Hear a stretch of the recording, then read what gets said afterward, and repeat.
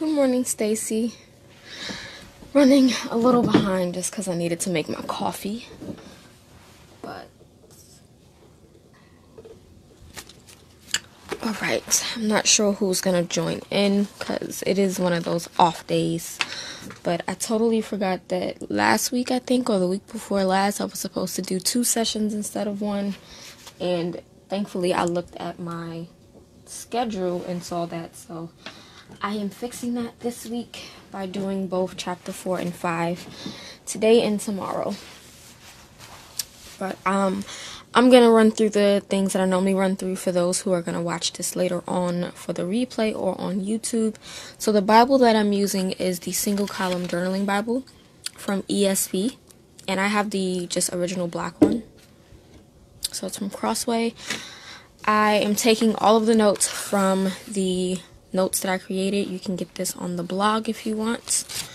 And then I have my 2 post-it notes, the same ones that I've been using from the start.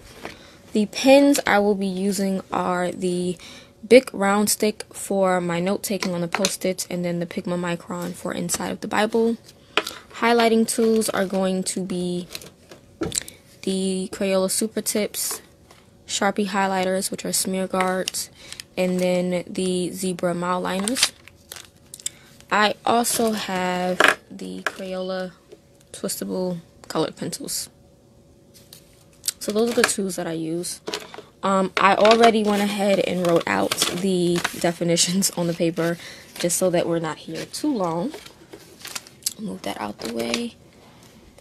And the process that I use for those who are new, basically what I do is I read first. So I would read like a paragraph or a whole chapter. It depends on how long it is. In this case, I go paragraph by paragraph. So I would read this paragraph first, then circle words that I want to define, and it can be words that I already know or words that I don't know. And I do this simply because I want to know what the definitions are in their original language. And the New Testament was originally written in Greek, so what I do is look up these words in the Greek definition to fully comprehend and understand the context of the scripture for the time that it was written in.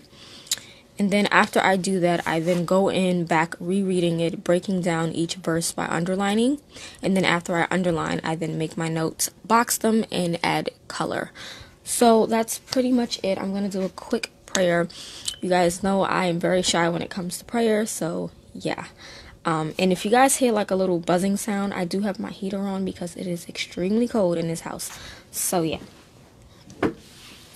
Heavenly Father, we just come to you today just to give you glory, honor, and praise. We are thanking you for waking us up this morning and giving us working limbs and organs, Father God. I'm asking that you, Holy Spirit, come into this study today, that we may be able to understand fully what you have for us to understand, and that we may be able to apply it to our lives to be used on a daily basis.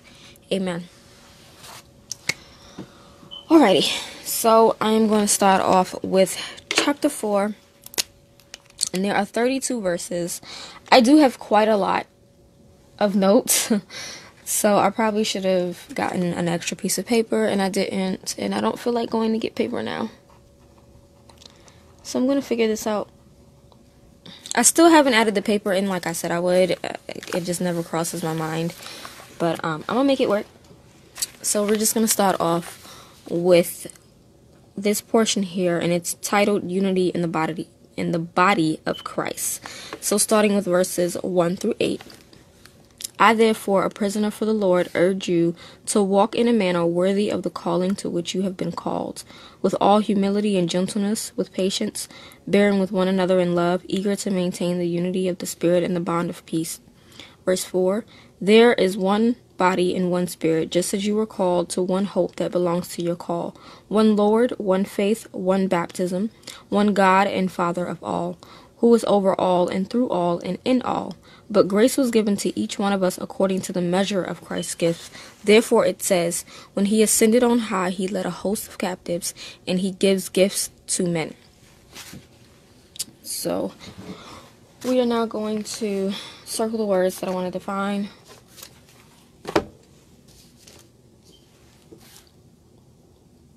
So I have walk, which is in verse 1. Worthy, which is still in the same verse. Going to verse 2, I have humility, gentleness, and patience, I believe is the last word, yeah.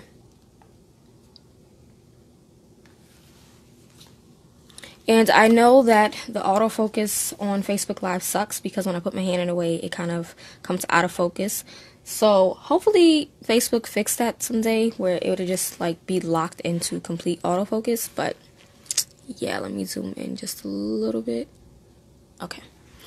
So we have walk worthy, humility, gentleness, and patience. So the Greek word for walk is here, and it means to conduct life or live. Worthy is becoming of God appropriately. Humility is lowliness of mind or modesty. Gentleness is consideration. And patience is long-suffering, slowness in avenging wrongs. And again, these are Greek definitions. They're different from English and from the Hebrew. So I already wrote them down, like I said, because I didn't want this video to be too long, or this session rather.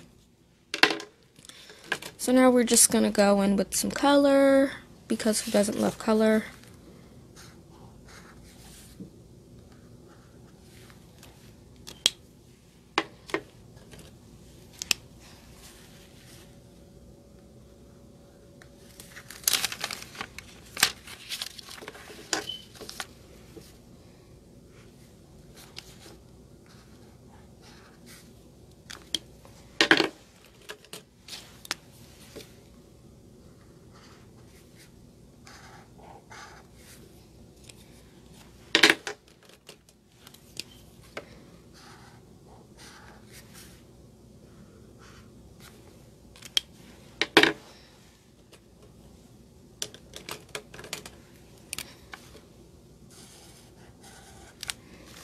Alright,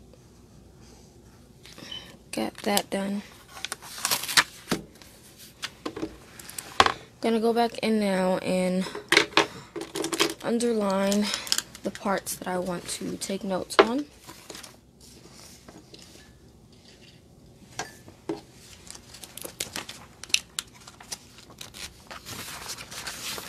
So I'm gonna underline the portions that says a prisoner for the Lord. A prisoner for the Lord. So basically, once again, Paul reminds us that he is bound to Christ and that he may be in prison, but he remains faithful to his true captor, who is Christ. So basically, no matter what jail cell they have him in, no matter how much they torture, beat, abuse him, no matter what they say to him, he understands that even though man is currently keeping him captive, his real true captor is Christ and Christ alone. So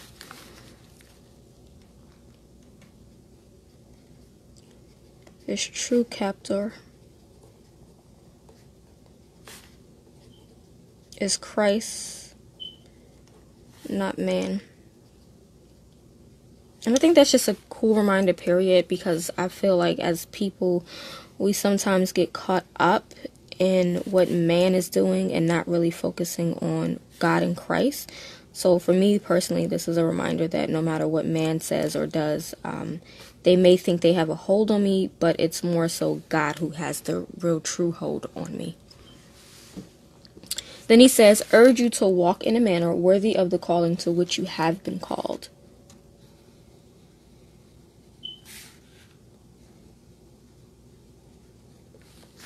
So believers are to live a life that serves and obey God out of gratitude because he loved us, not so that he will because he already does, and our life should be full of thankfulness. So let me write that here.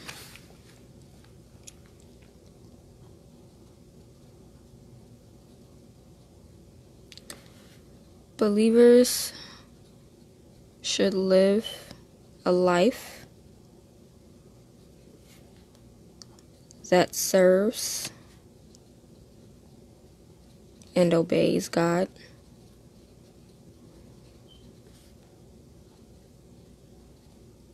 Out of gratitude.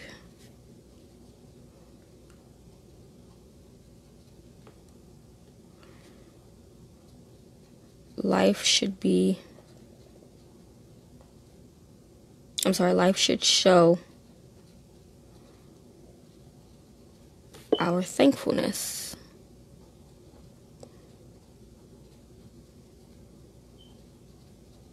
I do have two cross references, which are Colossians 1:20 and 1 Thessalonians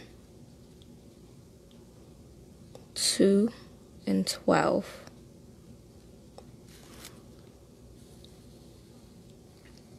So the way that you basically live appropriately, or rather, how can I say it? We basically should live a life or conduct ourselves in a way that is becoming of God. And God is a very loving God. He's a very serving God. He cares for all people. So we should be like that, and we should show that in our thankfulness and do it with a heart of gratitude and not because we want him to do something.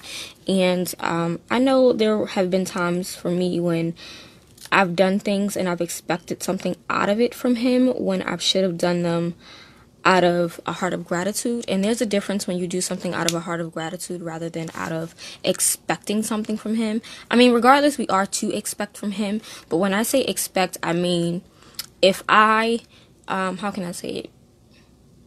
I'm going to use YouTube as an example, because a lot of people use YouTube because they want to earn money and fame and all that. So when people make Christian content on YouTube, they shouldn't expect fame, or they shouldn't expect a paycheck. You should be doing it out of the gratitude of your heart to glorify God. What you do should glorify God and not yourself. So for me, I know when I make these videos, I don't make them for me, because I don't personally like to be in the forefront of anything. I'm more of a stay behind the scenes kind of person.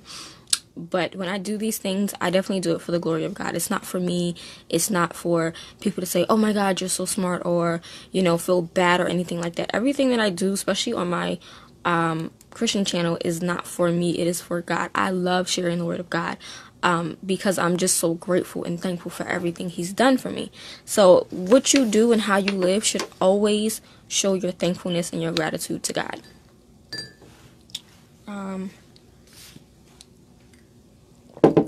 Let's go on to verse 2, where he says, bearing with one another in love. I'm going to need to get paper, and I really don't feel like getting it. So give me one quick second to go grab some paper, because I have a lot of notes to write. So I got the paper, but I haven't cut it down yet. I have to cut it down to size, and I don't feel like doing that, so I'm just going to use this notepad and glue the notepad paper inside of the Bible. Is this going to fit, actually? Yes, it will. Okay. So we're going to be improvising today with that. Let me move these out of the way. Stick it here. All right. So, bearing with one another in love.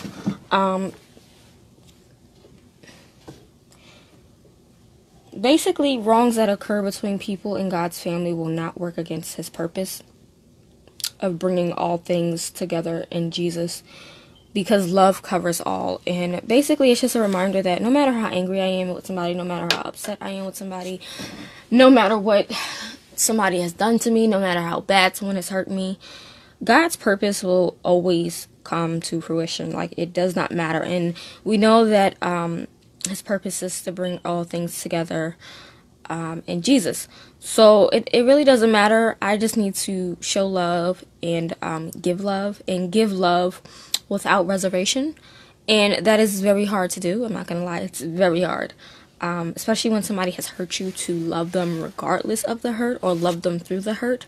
That is like the hardest thing to do. But this is just telling me that no matter what, I need to, one, be humble. So I need to have a lowliness of mind. I need to be modest. I need to have consideration. And I also have to have slowness in avenging my wrong and in avenging wrongs, and be long suffering and deal with that and do it all in love. Everything that God is God is love, basically. So love covers all, and we need to remember that. But again, like I said, it can be a very hard thing to do and think about. So verse 2. We are going to put this up here. So verse 2.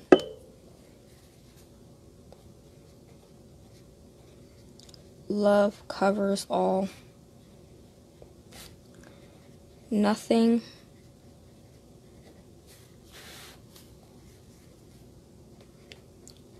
will work against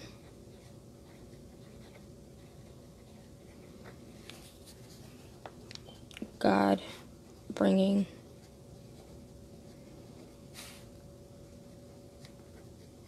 all things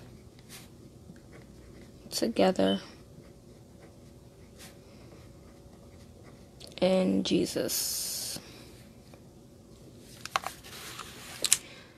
So then verse 3, he says, maintain the unity of the Spirit in the bond of peace.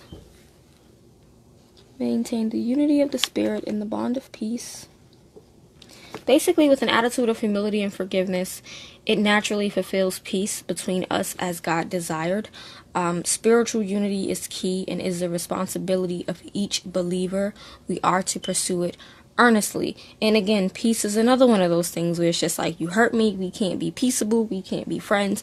But when it comes to love, you need forgiveness, you need humility, and you also need to be able to be peaceable between one another. So for that, I am going to write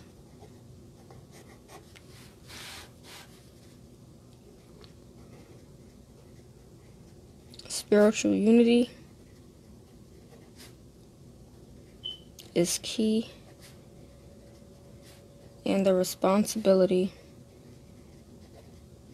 And I'm putting the focus more so on believers because believers understand and know God. Unbelievers don't know God, so they're not going to always understand right from wrong. Now, don't get me wrong, everyone knows when things are wrong and when things are right. But with the standard that God has given, not all men, and when I say men, I mean like everyone, woman and female. I mean females and men, but not everyone is going to understand the standard that God has given us. People live by the way of the world. We are born into a world of sin. So they're not going to fully understand their responsibility that God has given them if they're not believers. We as believers understand that, and we are to uphold that standard, and sometimes we get lost in it. I know for me in high school and college, I completely lost my sight, lost my way, and I did things the way the world did things, and it was not good because I could have been a light in the darkness that my friends were in, and instead I engaged in the darkness and ended up in darkness myself. So we as believers have a very crucial responsibility to understand spiritual unity is key, understand that love covers all, and to understand that we need to be peaceable between everyone, whether they are a friend or a foe. So spiritual unity is key in the responsibility of each believer.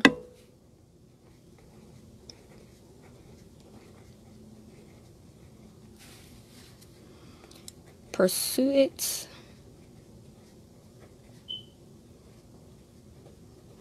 earnestly.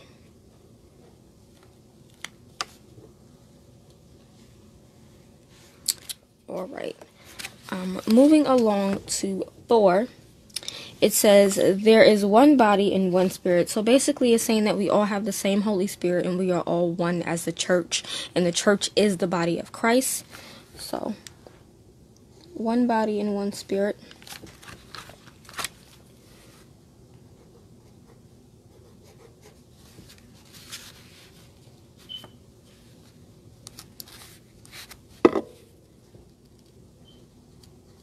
And this is also a reminder that there is nothing now separating the Jews from the Gentiles. It's not just the Jews who get the Holy Spirit, but it's everyone who believes that gets the Holy Spirit. So we all have the same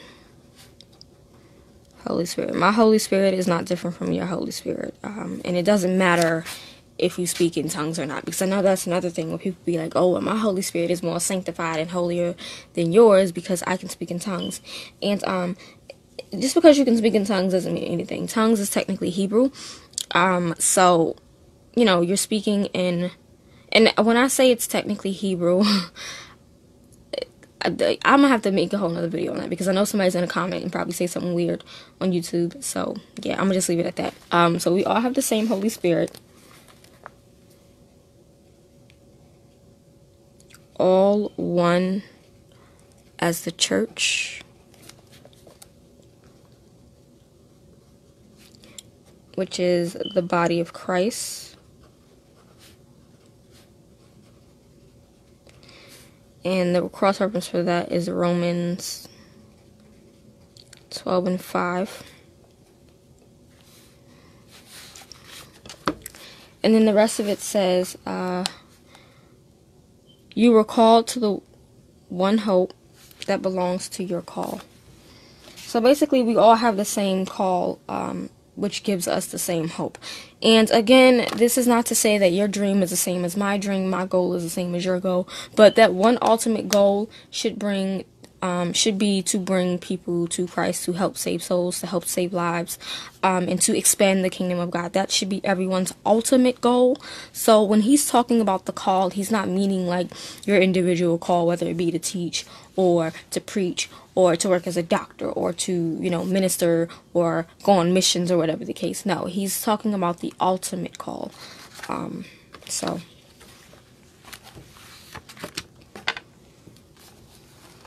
I'm going to actually underline it. You were called to the one hope that belongs to your call.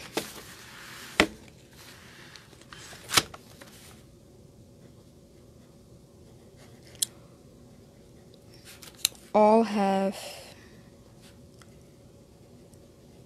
same call, giving us the same hope. Let me actually turn off this heater for a minute because I don't know if it's humming.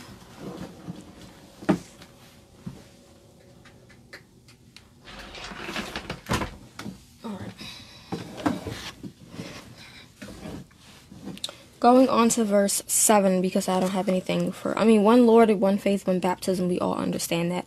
There is only one God, there's only one Christ, there's only one faith. No matter what anybody says, we should all have the same faith. And I don't mean level of faith, I just mean faith in general. And one baptism, I mean by the water, with the water and the Holy Spirit, that's baptism. One God and Father of all. Again, that one God, one Father of all is God, the true and God, the creator of all, the source of all. He is everything. So, that's pretty much standard, which is why I didn't write anything for verses 5 and 6, because it's standard. So then verse 7, he says, grace was given to each one of us. Grace was given to each one of us, which means that we all have received the same grace. Saving grace, which then also turns into sustaining grace. So if you're an unbeliever becoming a believer, you now have saving grace. And when you are a believer and you're going through your Christian walk, you're stumbling, you're having a hard time, you have sustaining grace. So regardless, at the end of the day, we all have grace. And it's the same grace given to us. And no one's grace is better than the next. So verse 7.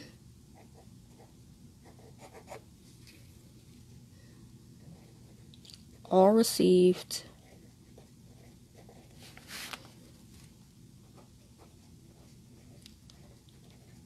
the same grace.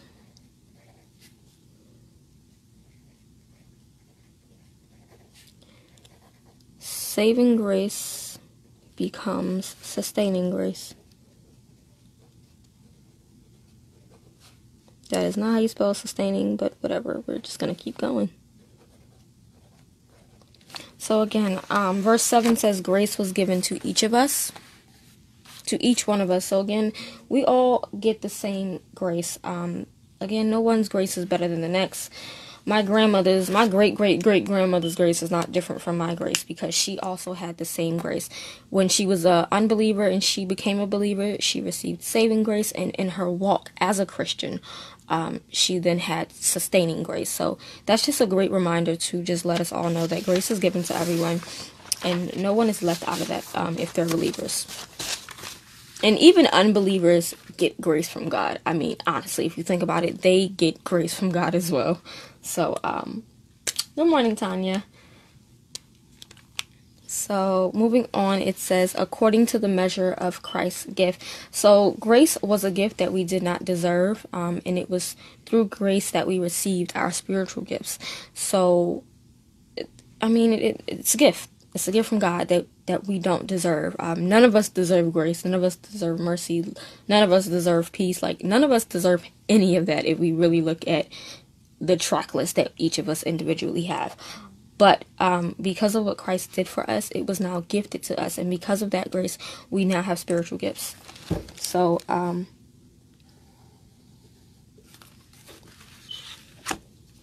this is still verse 7, yes.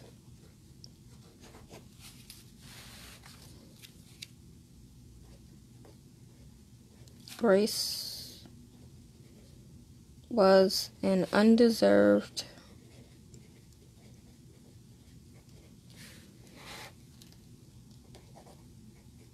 gift.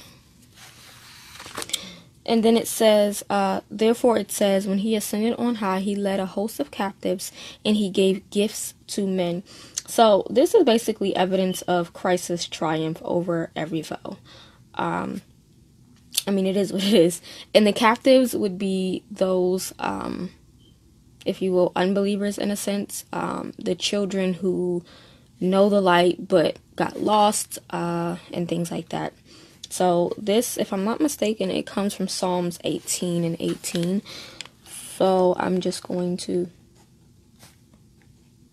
write Psalms 68 and 18. That's what I'm going to write. That's where this comes from.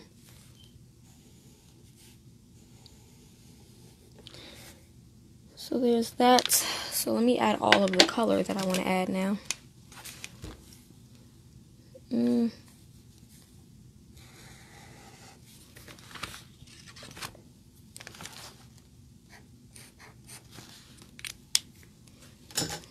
my coffee.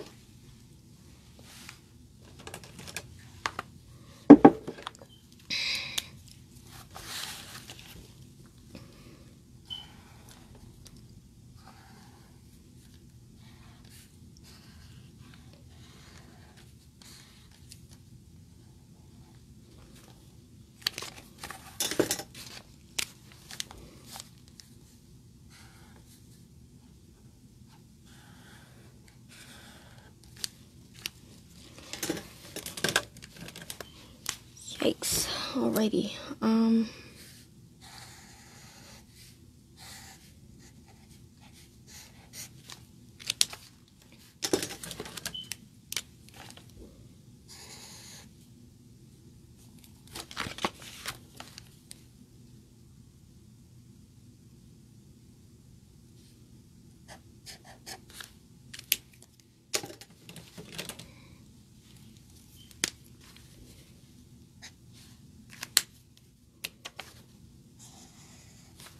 I think this is a part that I don't like, because then I feel like I have to be quiet while I'm doing this when I really don't. But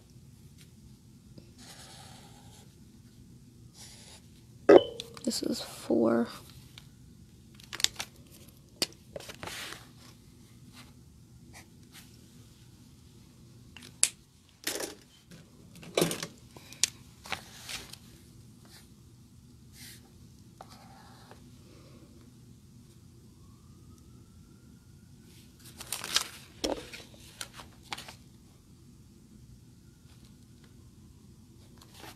Trying to see something, because I feel like I made a mistake just now. I did. That should actually all be one highlight.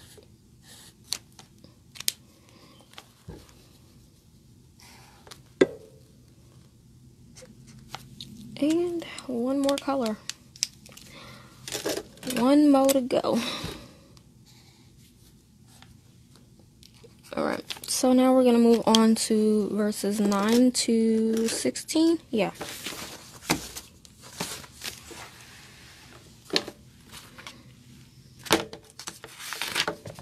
Don't need that to fall. So, 9 to 16. In saying he ascended, what does it mean but that he had also descended into the lower regions, the earth? He who descended is the one who also ascended far above all the heavens, that he might fill all things.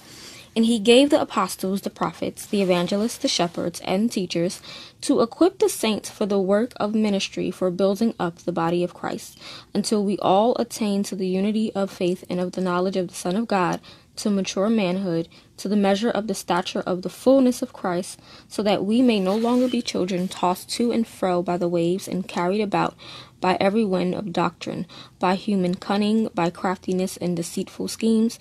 Rather, speaking the truth in love, we are to grow up in every way into him who is the head, into Christ.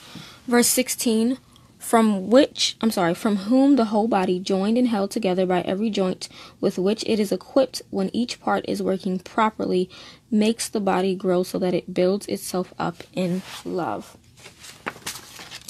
So, going to the words for definition, we're going to go with equip, which is in verse 12. Mature, which is in verse 13. I think those were the only two in this, yeah. So, equip and mature.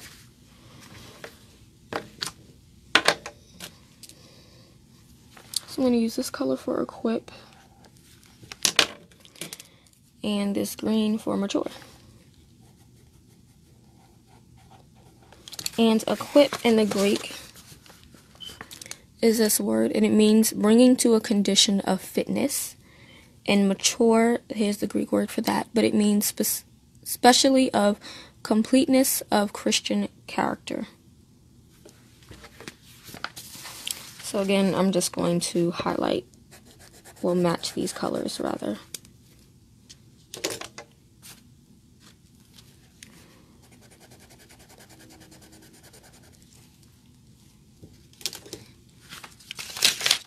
I'll move that out of my way. Alright, so going back, starting with verse 9.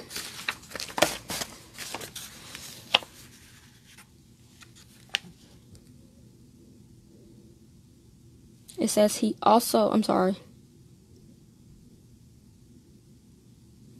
ascended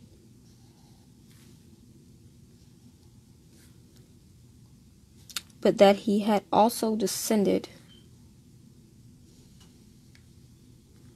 So basically you can see this two ways, as in Christ coming to earth and going back to heaven, or that he died, resurrected, and defeated hell and Satan's work, which then allowed him to ascend back into heaven. So you can kind of see it both in a spiritual manner as well as in like a fleshly manner. It really just depends on how you grasp the information. So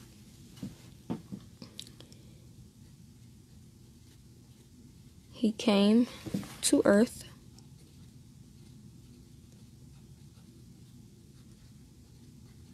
died, resurrected. I don't know why I put two S's, but resurrected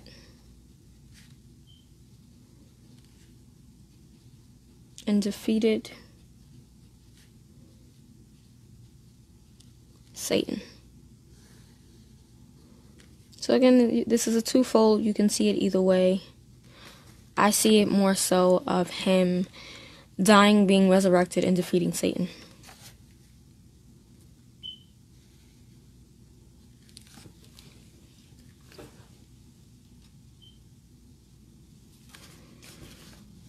Going on to verse 10. It says, "He who descended is the one who also ascended far above all the heavens that he might fill all things." So basically, Christ had to die so that he could resurrect to fulfill the prophecies told. There were prophecies told about him in the Old Testament by the prophets. And in order for those things to come to fruition, he had to die. And let's be real, he honestly didn't have to die. I mean, Christ didn't have to do anything he didn't want to do, but he willingly died to fulfill the prophecies, to fulfill the scriptures from the Old Testament and the scrolls and things like that. So I just think that's a great reminder. I'm not going to write that down, but you guys can. I do have it in the notes, though. So moving on to verse 11. It says that he gave the apostles, the prophets, the evangelists, the shepherds, and teachers. So with that, this is in a sense Jesus establishing the fivefold ministry, and that they are the work and appointment of Jesus and not men. These are divine institutions, and they're not man-made. So these were things that man didn't create, and I think that's something that a lot of preachers and prophets and apostles tend to forget. They did not make this work. Jesus gave it to them. God gave it to them. It was something that God, ordained for them to be able to obtain. And apostles are basically ambassadors of God's work. Prophets speaks forth God's word in complete consistency with the foundation of his word. Evangelists are gifted to preach the good news of salvation in Christ. The shepherds, which are basically pastors, they basically look over and watch over the flock of God, which are basically the people that would go to their church. And the teachers teach the word of God. So people tend to forget that, just because you're a prophet or a pastor or a minister or an evangelist or a deacon or whatever, they feel like they got themselves there, and that's never the case. These are not things that were made by man. These were divine institutions that were the appointment and the work of Christ and the work of God, not of man. So I'm not gonna underline that, but you can always just write that down, what I just said. Good morning, Rosalind, or is it Rosalind? Hi, Angela. So yeah, moving on to verse 12. Actually, you know what? I'm going to actually go back. Verse 11, I'm actually going to write something down. I'm sorry, verse 11.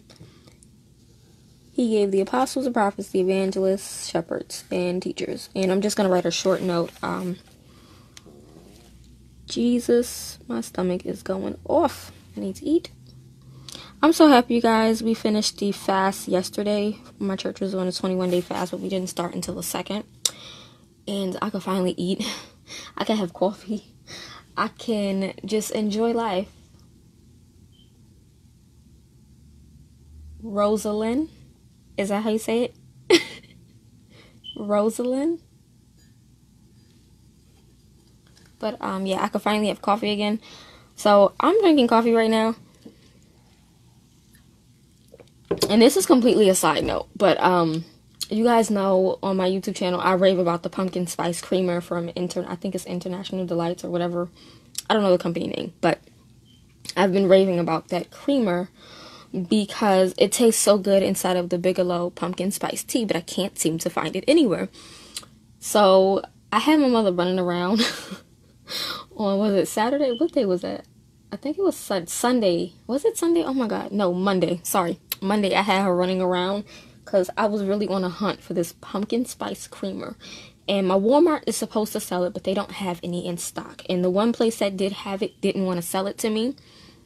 So I went to ShopRite and they had all the other flavors. Like they had Oreo, they had raspberry, they had some weird stuff. But I ended up snagging the white chocolate macadamia nut one and the Cold Stone sweet cream creamer. Those things are so delicious. So good. I'm really a fan of the sweet cream Cold Stone one. It tastes like ice cream. So that is like one of my new favorite ones outside of French vanilla. I know that was totally like left field. I don't know why I just mentioned that. But yeah, my stomach might growl. I apologize. I'm going to eat after this video. But yeah. If you guys have any creamers that I should try in my coffees, let me know. So random, like I said, but I know. Anyway, Jesus established The fivefold ministry, can you see this? Okay, let me move over. They are the work and appointment of him, not man. And I feel like a lot of this is probably why a lot of apostles and prophets are starting to be revealed as false prophets, if you will. Not even false prophets. Let me not even say that, because a lot of them are not false prophets. But they're being called out because they feel like what they do is all about them. And again, we are not supposed to do anything to glorify ourselves. I mean, I said that back in, I believe, verse 1, where it says, urge you to walk in a manner worthy of the calling which you have been called. It's not about you. You do the things that you do to serve God, to glorify God, to obey him, and you do it out of a heart of gratitude. It should never be about you, because when it becomes about you, that's when God is like, no, and he tries to get your attention. And if you don't get it the first time, he'll make sure you get his attention one way or the other. And yeah, you don't want to make him mad. So I just think it's important to understand that the fivefold ministry was something that God and Jesus created and established for the work of them and not for us, if that makes sense. But as I'm doing this, let me do my markings, because I don't need to be stressing out. Oh, and I do have a book haul coming on the channel, because I got some new Christian fiction books, biblical fiction, if you will, and I'm excited to share it, but I'm waiting on the package, and I was hoping it would come today. So, I don't know. Hopefully, it will be here before I leave for this retreat, which I'm actually excited about this retreat, too. But I hate this lavender color because it never works properly for me. Oh, and I do have some giveaways coming, because I just got a package from a company that I work with of Bible studies. So I have giveaways coming. I think I want to do 2 giveaways in February. I know this is like totally random. You guys know how I am with the random comments. But yeah, I'm thinking about doing 2 giveaways, probably 3 or 4. I don't know. I know I want to do one definitely in February for Valentine's Day, but I think I'm going to do that more of like for those mommies out there, because I am a mommy myself. And my son loves Bible study. He likes to read the Bible. He likes to do things. And every time I purchase things or get things, I make sure that I buy double for backup. So I'm probably going to have a few giveaways coming. I'll probably do one at the end of the month. End of the month is next week. Yeah, I'm going to do probably 2 or 3 in February. Definitely one on my YouTube channel and stuff, because I still have a bunch of the Cling books just sitting in my house. Like, I have over 20 copies of Cling, because I love Cling so much, and I need to get rid of them because they're taking up so much space.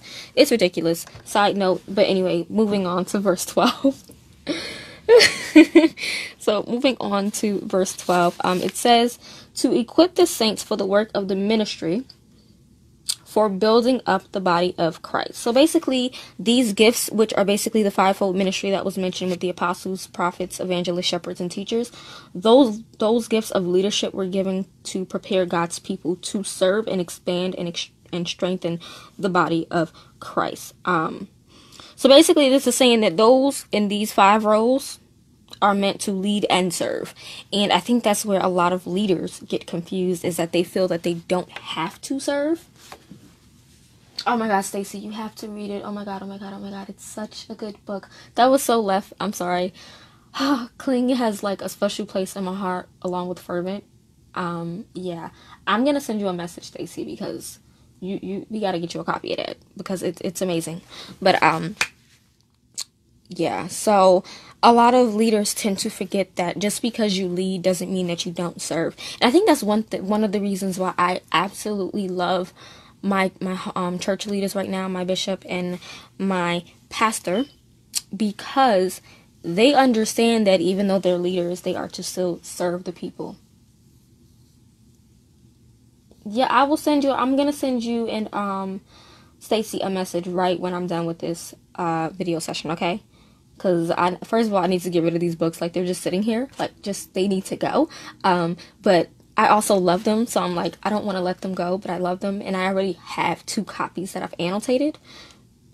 So I just need to get rid of them before I reread every one of these and annotate them. But yeah, verse 12, leaders tend to forget that they're meant to serve. Just because you lead doesn't mean anything. Jesus came to lead, but in his leading, he also served his people. I mean, he washed the feet of his disciples before he was crucified. I mean, so I think that's something, again, leaders tend to forget. Just because you are a leader doesn't mean that you don't serve your people. You serve them to teach them to lead. And that's really the purpose of it. So, to equip the saints for the work of ministry, for the building up of Christ. So again, I'm going to write that note here. This is verse 12. So, gifts of leadership given to prepare his people to serve. And serve, again, is like the first word, because that's basically what we're to do. We're not even to serve ourselves, we're to serve other people. Like, it tells us that in the Bible in so many different ways. But because it doesn't always use the word serve, people tend to forget that serving another person is essential in the walk. So his people to serve, expand, and strengthen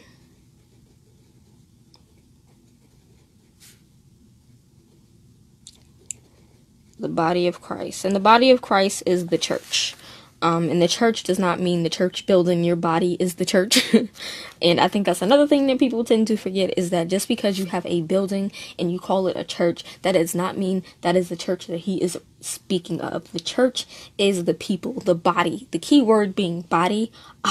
So yeah, the body of Christ. And I think, a lot of churches really need to start truly teaching scripture and breaking it down, because I know for me, when I went to my first church, I didn't fully understand scripture, and it wasn't that they weren't teaching it, because they were teaching it to the adults, but I feel like in youth church or anything that has to do with kids, they tend to lose sight that kids need to understand the word of God.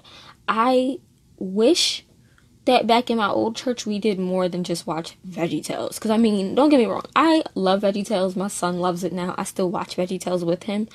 But it's some things that when it comes to scripture, I feel like they need to teach kids. And it's really not hard to teach it. It's just a matter of you being able to connect with people to teach the word. And I feel like when you hear church as a child, I was like, I don't have to go to church. I mean, I know what the Bible says, but I don't want to go to church. And everything was church. And church to me was the church building. And instead of me realizing that I am the church, I am the body of Christ, like, I needed to think like that. I think that was part of the another thing that, like, I lost, because I was always thinking about the church building. So I was just doing me, and then went to the church building on Sundays, praising the Lord, hallelujah, and then doing what I wanted to do the rest of the week. So I think that's something else people need to start learning in the church, but who knows? So, again, gifts of leadership given to prepare his people to serve, expand, and strengthen the body of Christ. And I want to say those who lead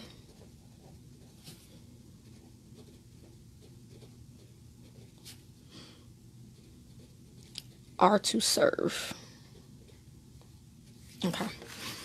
So, moving on, 13. So, it says, until we attain the unity of the faith. So, the goal of God's work through the offices and the equipping is spiritual unity. This is not about an organizational unity, and it's not about a structural unity. And again, this goes back to the whole idea of the church being a building and the church being an organization.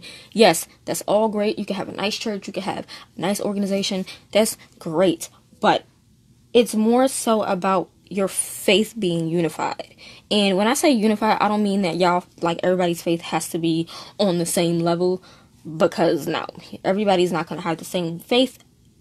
Not the same faith, but everybody's faith is not going to be on the same level. Some people might have a stronger faith than other people, and that's totally fine. But that's where the whole unity of faith comes in, because you still need to be on one accord with that faith. One person can't say, I need an example. I don't even know what to think. Okay, so say if a pastor, I guess, he's working on, I'm going to use a church building as an example, whatever. He wants to get a new church building because it's needed, right? So half the church can't have faith that they're going to get the new building, and the other half can't not have faith, because there's two different faiths going against each other. The faith needs to be the same. Yes, we are going to get this church building. We have faith in this. Now, whether your faith is higher than the next or lower than the next, that doesn't matter. You can have the faith the size of a mustard seed, and it can move mountains. So as long as you are on one accord with your faith, where your faith is going, it's going in one direction, that's fine. But your faith cannot be going in 20,000 different directions. This person believes this, and this person got faith for this, and this person got faith for that. The church is meant to be unified. The body of Christ is meant to be unified, be it in love, be it in peace, be it in faith. So, unity of the faith is basically saying that the goal of God's work through those offices, which the offices are the fivefold ministry, and the equipping of the saints, is spiritual unity. So, I'm just going to say, goal is spiritual unity.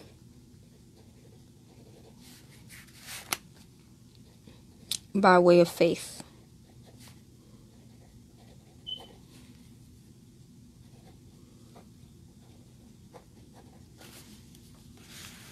Then it says, of the knowledge of the Son of God. So our understanding of Christ will increase, and we will have greater intimacy that will be experienced with that unity of faith. So do I want to write that down? No, I don't. But you can write that down. So basically it says the knowledge of the Son of God. Basically the understanding of Christ will increase, and that there will be a greater intimacy to be experienced. Then it says to mature manhood. So I do want to underline that one. So to mature manhood, this is basically saying that the gifts are to mature ourselves, which then it matures the body of Christ. And again, it's not about you, but in order for you to use your gifts, you yourself need to be matured.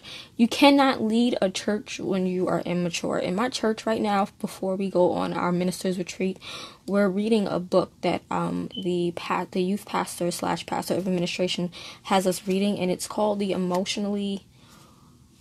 where's my note? Because I can't remember. I'm going to actually... I don't even think I have it on my thing yet. Oh, Lord.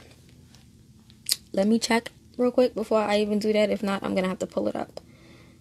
No, but I think it's called The Emotionally Healthy Leader by Peter Scazzaro.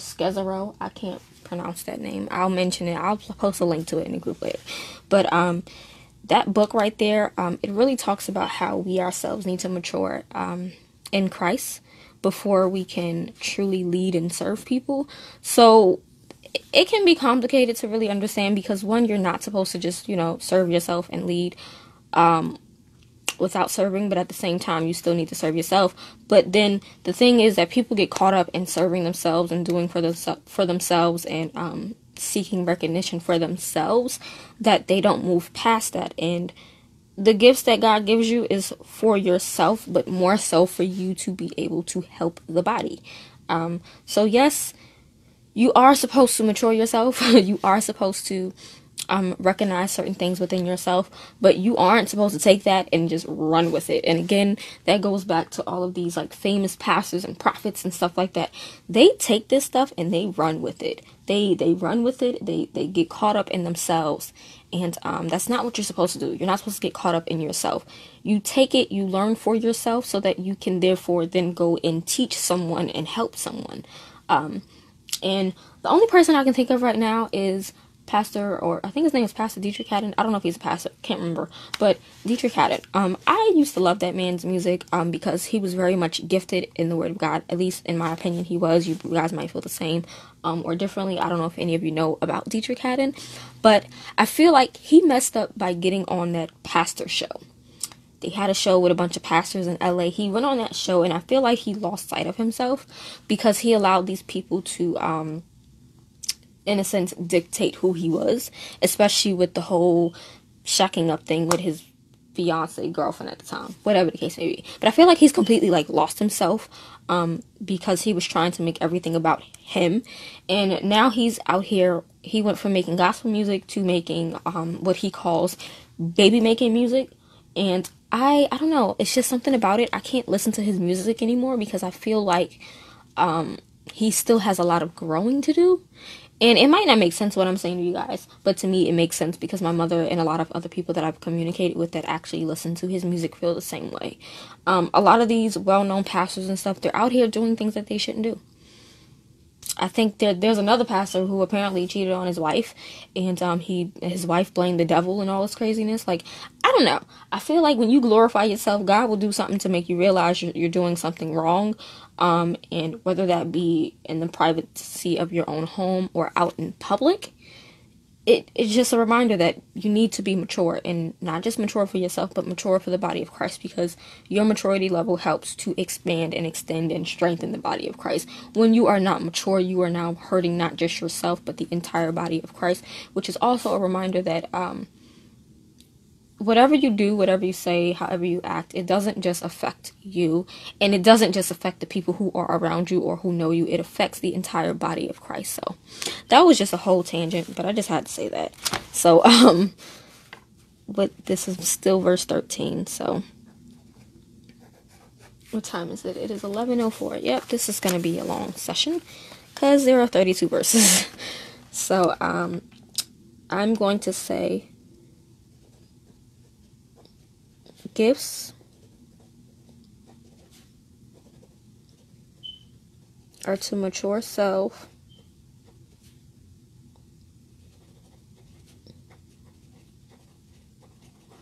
And quick note, for anybody who already purchased the Ephesians Bible study notes, I do have to go back and edit some stuff. So once I update it, I will be sending it out to those who did purchase the notes. So if you purchase these notes and you have them printed out, I am going to be sending an updated version because I'm finding a lot of errors in this. So I'm going to update it and then send it to you guys. Okay. Just wanted to let you guys know because I'm looking at this now and I'm like, there's so many mistakes that I didn't see originally. So in the body of Christ. All right. Hopefully when I edit this video, I'll probably edit out most of it so it's not too long for YouTube. And then the last part for 13, it says, to the measure of the stature of the fullness of Christ. So basically, we are to grow old and mature in Christ as individuals and as a corporate body. Before you can help someone, you yourself need to be mature in who Christ is. And after you do that, you then go and help the body of Christ. And the cross reference for that is going to be Colossians 1:19. I'm not going to write that out, but it's there for you guys. So moving on to verse 14. So it says, no longer be children tossed to and fro by the waves, carried about by every wind of doctrine. So the gifts and the equipping, the gifts being the fivefold ministry.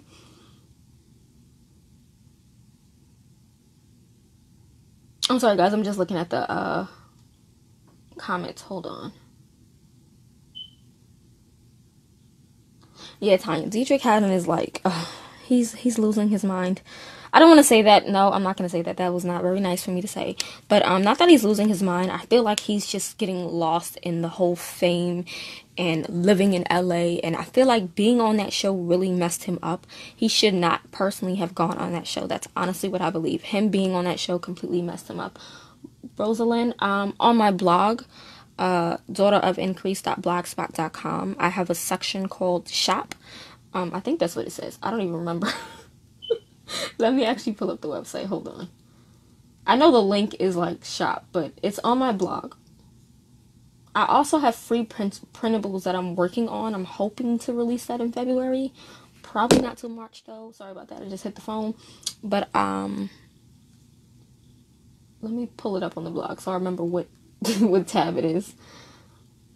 Yeah, so if you go to my blog, daughterofIncrease.blogspot.com, there is a tab at the top that says shop, and that's where you can find the notes for Ephesians as well as Jonah, and James should be up there hopefully within 2 weeks.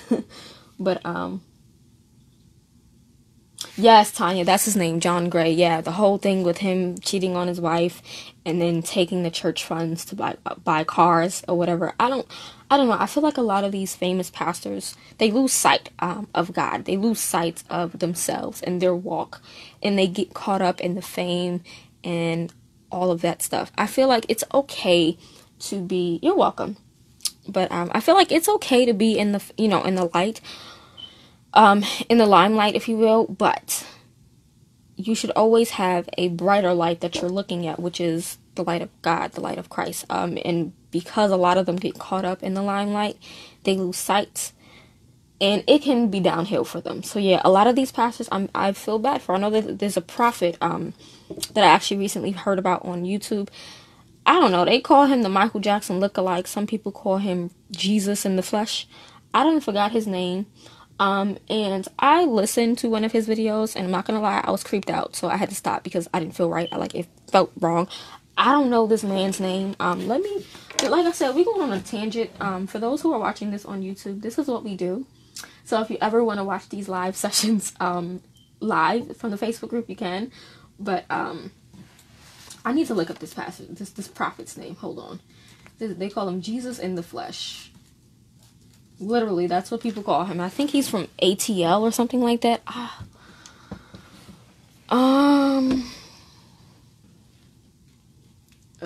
Prophet. I don't forgot this man's name. They call him, okay, so his name is Prophet Joshua Holmes. And he does a lot of flashiness. He's from Texas, not Atlanta. Okay, so he's a Texas prophet, and I watched some of his stuff, and that man is very much flashy. He dances on top of people who throw money at him, and I mean, like, they throw money on like the pulpit, and he starts dancing and shouting on the money. Yeah, this prophet here, he a little different, and literally there are people on YouTube who call him Jesus in the flesh. And it's crazy that people really allow it to happen. And now, don't get me wrong, this prophet Joshua Holmes, he is gifted. I'm not gonna lie, he's very gifted. But that's another example of you taking your gift and trying to exalt yourself. Instead of him correcting people, he just lets people say what they want to say. And a lot of these women out here are very attracted to him. And I just think it's insane. Like, it's really insane that, we are literally in the end times, in the last days, and things are being revealed. Yeah, Tanya, his name is Prophet Joshua Holmes. You can look him up on YouTube. And he really can, speak the word of God. But he just does too much for me. Like, yeah, yes, definitely, Stacy. Yeah, like, and he doesn't correct people, like, at all. Like, he doesn't correct them. He doesn't tell them to not call him Jesus in the flesh. There are people who literally call him Jesus in the flesh, who believe that he is Jesus, and it's so terrible. Like, I watched like I said, I tried to watch one of his videos because he has a YouTube channel where he does some teachings, and my spirit just didn't feel right. And I'm not gonna, like I said, he can speak the word of God, but my spirit ain't connecting with his spirit, because first of all, you letting people call you Jesus in the flesh. Like, just know, Jesus has not come back yet. There are some people who believe Jesus is here. There are some people who don't believe that Jesus is the Messiah. I don't know, but, the world we live in, that's all I can say.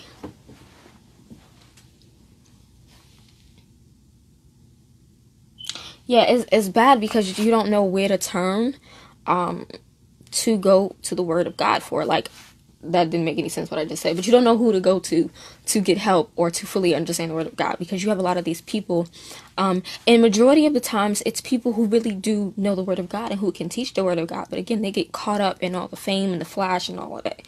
Social media has just ruined life for people, just period. And that's why when I look on YouTube, I really try to find people that are who are gifted in the Word of God, but also understand how to still be themselves without getting caught up in the, the whole fame and fortune thing. Like, I'm going to do a video on my YouTube channel with some of my personal favorite pastors and personal favorite YouTubers who speak the Word of God, but still live for, like, they still do the things that I don't know how to say it. They speak the Word of God, but they also understand who they are and don't get caught up in the social media aspects of life or the craziness of life. I hope that makes sense, but I'm gonna have that coming to my channel soon because it's bad. It's really bad. But 14, like I said, so that we may no longer be children tossed to and fro by the waves carried about by every wind of doctrine. So again, the gifts that were mentioned back in verse 11, that, and then the whole equipping of the saints that mentioned in verse 12, should always result in stability. We should be firmly planted on the foundation of the apostles and the prophets. We should not be easily led astray. And unfortunately, it does happen. And I know for me, I was completely led astray again back in high school and college, because those were the times where I completely just allowed myself to be surrounded by darkness. And it wasn't that I wasn't taught well, because like I said, my church that I originally went to before, back in middle school and stuff, they taught the Word of God very well. But as a kid, we didn't fully understand the Word of God, and all we got was VeggieTales. Like, that's literally on Sundays, they did VeggieTales. We read some Psalms. We did little mini Bible studies, but nothing too in depth. So from all the things that I experienced through the testimony series that I mentioned, I started to lose that stability because I wasn't firmly planted on the foundation of the Word of God. And when you do get caught up in the world and you're not firmly planted, it allows you to be led astray. Now, nowadays, I'm too firmly planted in the Word of God. Like, if you say something to me and it does not align, like, my spirit can pick it up immediately, and I have to either just move on, cut you off, or whatever the case may be, because I refuse to be led astray. I know what it feels like to be led astray. I know what it feels like to be in darkness. I know, and it sucks, and I don't ever want to go back to that. So I am stable. Like, I stay in the Word of God, and I'm not going to say that I don't have moments where I feel like I'm slipping, because I've had a few of those moments. With everything going on in my family now, I feel it creeping. But the one thing I don't do is allow it to pull me away. I pull closer to God instead of running away. And that's basically what verse 14 is saying, is that we should find stability through the gifts, which is a fivefold ministry, and through people who are supposed to be equipping you. If you're not being equipped correctly to be stable and to be firmly planted, you need to really rethink that, because wherever you're going, whatever church you're at, you need to be able to be firmly planted in that word. And if that church is not helping you to be firmly planted and rooted and stable, you should question whether, one, if you're getting the right teaching, or two, if it's you and you need to just be opened up to the Word of God. So it can definitely be a twofold thing, whether it's you yourself or it's the teachings you're getting. So yeah, the discerning spirit, I'm still definitely learning about that myself. I know now, like, when I'm around certain people or I hear certain things, my spirit wakes up like, no, that's not okay. I don't listen to hip hop like I used to. I did a little fast, like a personal fast. I think it was last year, where I was like, I'm not going to listen to hip hop for like a month. And now I can listen to hip hop and stuff like that. But it comes to a point, after time, my ears start to buzz. Like, they literally start to buzz. And that just means time is up. No more of that music. Because a lot of the music nowadays is all about sex and all that. And that's stuff that I'm trying to stay away from personally. So, like, I can listen to a few songs here and there. But if I go too long listening to music, my ears will buzz. So I find that I listen to a lot more gospel music than ever. Like, gospel music makes me happy, which is weird, because I grew up as a dancer doing ballet, hip hop, jazz, and all that. So I love my Afro pop, my Afro beat. I love my hip hop music.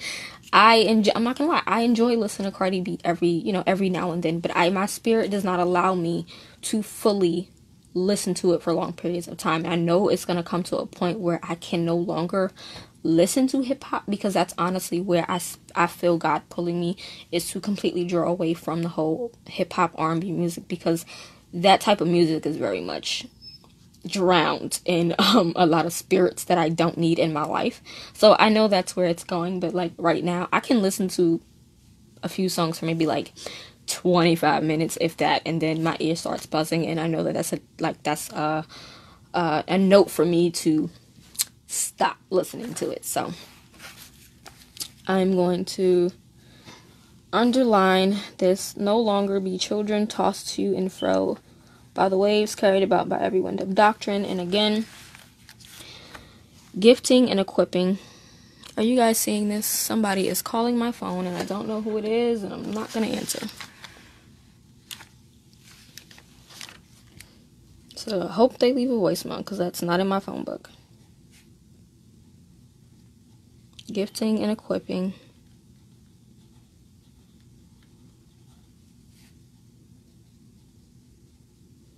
Should result in stability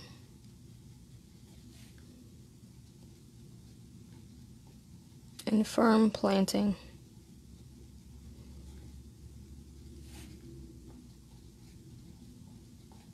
On the word. And I believe I had a cross reference. Let me see if I can find it.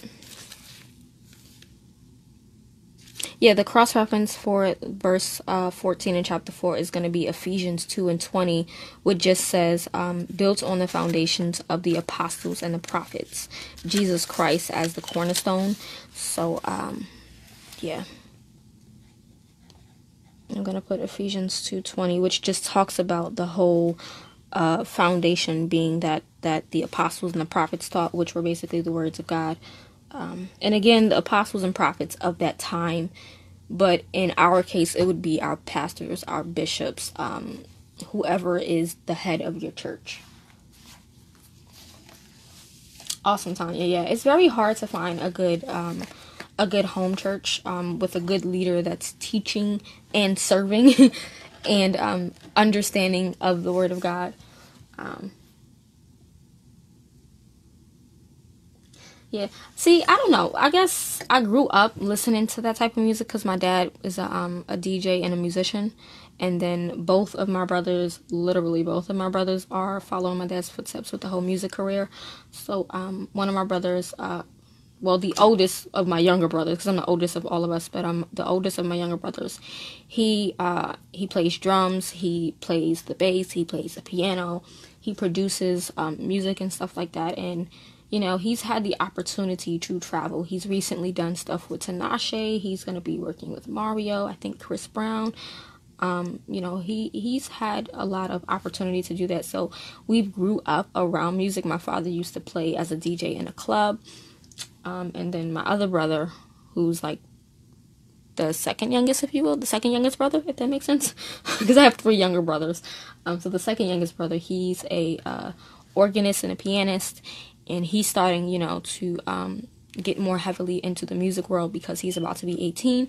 So like we grew up around music, so listening to that type of stuff never really bothered me, or at least I didn't realize that it was affecting me in the way that it was, because it just was what I grew up around. And then when you get to middle school and high school and you're on dance teams and stuff, that's just stuff that you dance to. So I didn't really see anything with it bothering me up until, you know, I got into my late 20s, and I just got sick of being in the depressed state that I was in, and I got out of it and I started doing stuff to change. That's when I started realizing how much music can really affect you. And you know, when people say music affects you, you don't really think about it. But yeah, it affects you more than just on an emotional level. It affects you on a spiritual level. Like, it really does. If I listen to Chris Brown or Neo or even Trey songs for too long, my body starts to react to it, and not in a good way. So I know for a fact that music is just... But then again, if I'm not mistaken, the enemy, Satan, was, I think he was over music, if I'm not mistaken. I feel like that's right, but I might be mistaken. But I feel like he was the angel of music in heaven, if I recall from what I remember. If I'm wrong, somebody correct that for me. But yeah, and that's another thing. Like, music was definitely music back in the day. You know, it was very much still sexual music, but it wasn't over the top sexual as it is now. You know, it was very much relational music. Like, people were in relationships when they were singing these songs. Now it's just like, you know, people just saying what they want to say, how they want to say it, doing it. But yeah, it's a lot. It's a lot. I know there's one song, and again, I apologize if you're watching this on YouTube and I'm going on a tangent. But there's one song, and I think the song is called Timmy Turner, and that song is a very creepy song. But what gets me about the song is I used to love Timmy Turner from what's the daggone show? He had a little fairly Odd Parents is what the show is called. So when I heard the song, I was like, oh my god, they took, you know, the kids show, the Fairly Odd Parents, and they took the character Timmy Turner and made a song. But when you listen to the song, it's very demonic. The person is rapping about giving their souls to the devil. They're literally rapping about this stuff, how their soul is in a furnace. And it took me some time to fully listen to the words, because I used to love listening to the music just for the beats, because my dad and my brothers, they're musicians, so they, you know, they make beats. So beats make me happy for some reason. So I would just listen to the music, not for the lyrics, for the music itself, for the instrumental parts. And I remember one day the Lord was like, listen to the lyrics. And I listened to the lyrics, and from till this day, I can never listen to that song again just because of the lyrics. I don't know why you would rap about giving your soul to the devil and it being in a furnace. Like, yeah, the lyrics. Yeah, that's another thing people need to pay attention to, are the lyrics, because the instrumentals and the beats are what grasp your attention, and when you're not paying attention to the lyrics themselves, the lyrics are now speaking into your ear gates and basically, in a sense, ministering to you, which is terrible.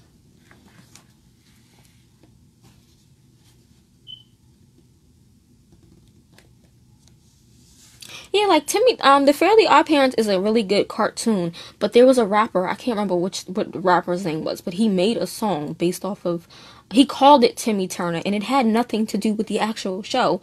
It was just, I was attracted to the song because I was like, oh my god, I like the Fairly Odd Parents, but when I listened to the song, I was just like, what? Yeah, that's all I can say. That song is ridiculous, but the Fairly Odd Parents as a TV show is really awesome. I love it. But when people take innocent, he basically took an innocent show and named the song after this very innocent character, and completely just freaked me out when the Lord told me to listen to the lyrics. So yeah. So again, for verse 14, gifting and equipping should result in stability and firm planting on the word, and the cross reference for that is going to be Ephesians 2:20. You're welcome. Yeah. I'm gonna have a few, like, I have a whole bunch of, like, video ideas in my mind to do. I just get caught up on, like, when to make these videos, because my house ain't always quiet. It's quiet now because both my brothers are sleeping. So that's why I was like, let me get in some video time. But yeah, I'm definitely gonna do a whole video on, like, music and stuff on my channel soon. But, okay. So, moving on to 15. It says, rather speaking the truth in love. And oh my god, this is something that I feel like people need to work on, is speaking truth in love. Because we always want to, you know, tell somebody the truth. But one thing I notice is that it's not really so much the truth that they don't want to hear. It's how you come to them with that truth. And when you come to somebody with attitude, telling them, well, you need to listen to me, or da-da-da-da-da, and here's the truth, they don't listen to the truth that you have to tell them, because you already came at them in a very rude and negative way. So now you're not leaving way for the truth to be received. So we are to deal with one another, believers and non-believers, with love, but that love needs to also be followed by truth. So love, when you respond and you react in love, it opens the path for truth to be shared and to be heard. When you don't start off with love, but you start off with, like, rude comments or hatefulness or spitefulness, you're now leaving that path closed, and nobody wants to accept what you have to say. Nobody wants to hear what you have to say. And though you may be speaking truth to them, something that they really need to know and understand, they don't want to hear it. And for me, I think this is something that teachers need to learn, because I know for me, I was blessed enough to go to a charter school, and my charter school was very small. I was the third graduating class. So when I got there, it was only 5th, 6th, and 7th graders.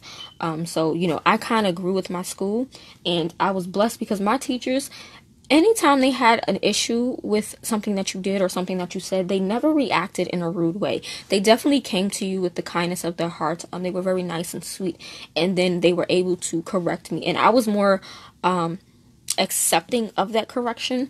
Now, I know for public school, a lot of teachers are not like that. They're very rude and nasty to their students. Then don't want to hear it. So when you're rude and nasty to someone, no one wants to hear what you have to say, be it truth or lie. Like, it doesn't matter. If you're rude and nasty, I don't want to hear what you have to say. And I know for me, that's the case. If you're rude to me, we have nothing to discuss. I have nothing to say to you, period.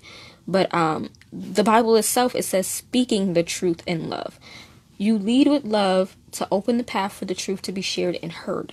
So nobody's going to listen to you if you're rude, period. So verse 15. I actually need to put that on my wall somewhere and make a wall art, because that is so true. So lead with love. And when I say lead, I mean lead your conversations with love. Even if someone is making you upset, even if someone is doing something rude and nasty to you, don't respond in anger. Respond with love, and it is hard. I know for me, it can be hard to respond and react in love when you've been hurt, pissed off, or whatever. But the Bible also says you can be angry, but don't react in sin. Not react in sin. You guys get the gist of what I'm saying. I can't remember the scripture. But there is a scripture that says that. I think it's in the Psalms, if I'm not mistaken. I believe it's in one of the Psalms. So, yeah. Lead with love as it opens a path for truth to be received. So if you want somebody to receive what you're saying and you're really trying to get them to understand the truth of what you're saying, speak to them in love. Period. I mean, it's as simple as that. And then it says in verse 15, we are to grow up in every way into him who is the head. So we are to grow up in every way into him who is the head. So basically, mature dependent in him, not independent in him. So a lot of people, they tend to think they can mature in Christ by being separated from Christ. And that doesn't work. You have to mature with him and be dependent on him in that maturity. Because when you try to mature outside or independent of Christ, you then rely on the world to help you to mature, and that's not the way you should be maturing. You should be maturing in Christ with him and dependent on him. So verse 15, mature dependent in Christ, and also God. Mature dependent in Christ. So that is that. Let me start putting some color down for my eyesight go crazy.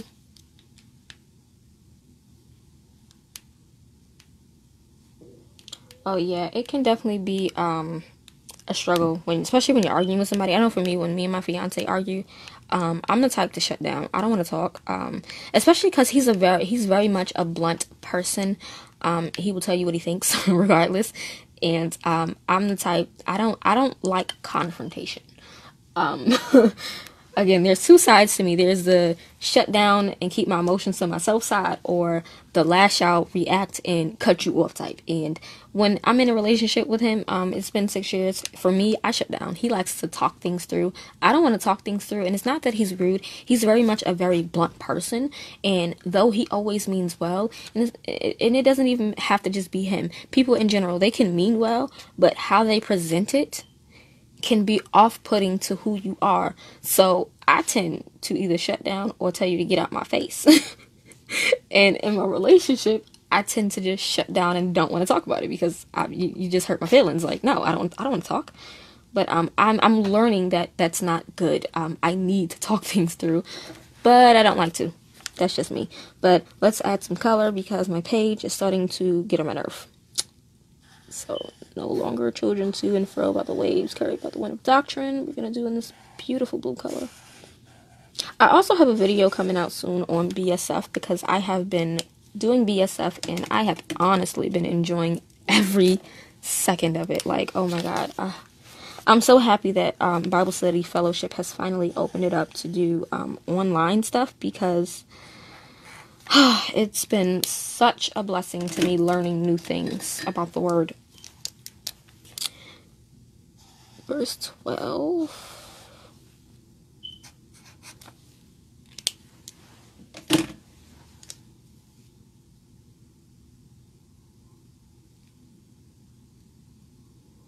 Yeah, it definitely makes sense, Stacy.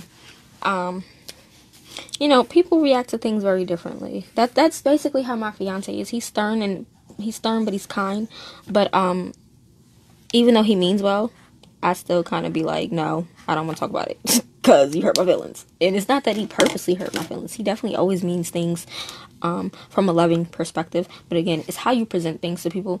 It's how you do things. I know for me, even with my siblings, I'm a very I'm like you, Stacey, when it comes to my siblings. I'm very stern, but I mean it, you know, from a loving place. But to them, it's not presented in love. It's presented like I'm being mean or have an attitude. And I started to realize that that's not good.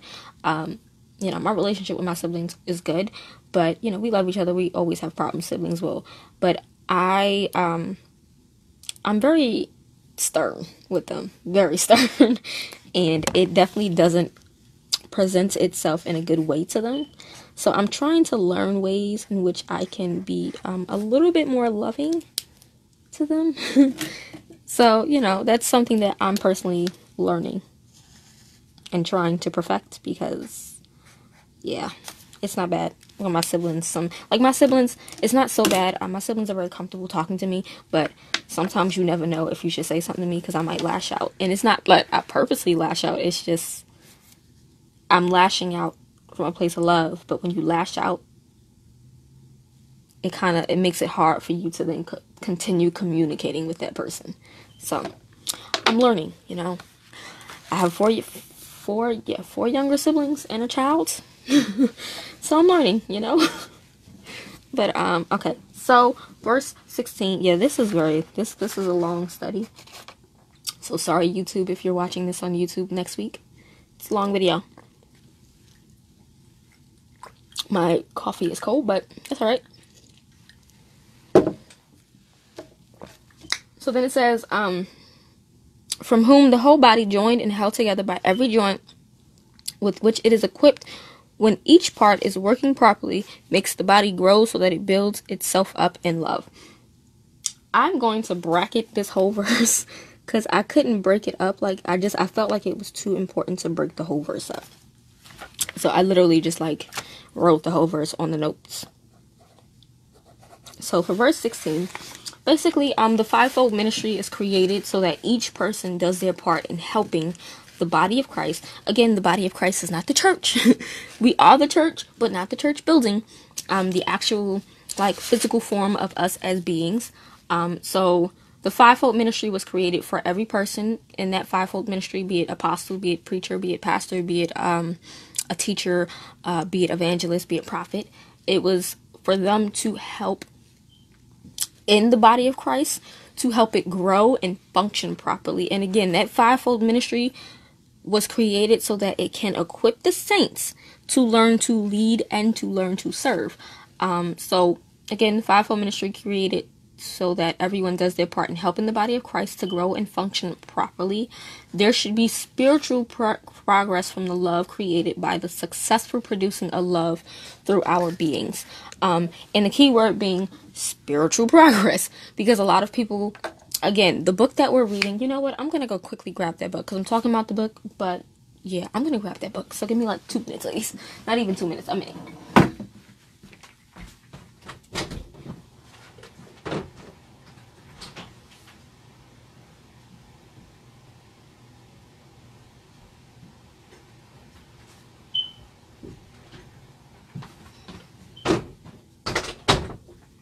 Alright, so I have my mother's copy. I asked my fiance to buy me a copy because this is a book that's required of the ministerial board to read at my church.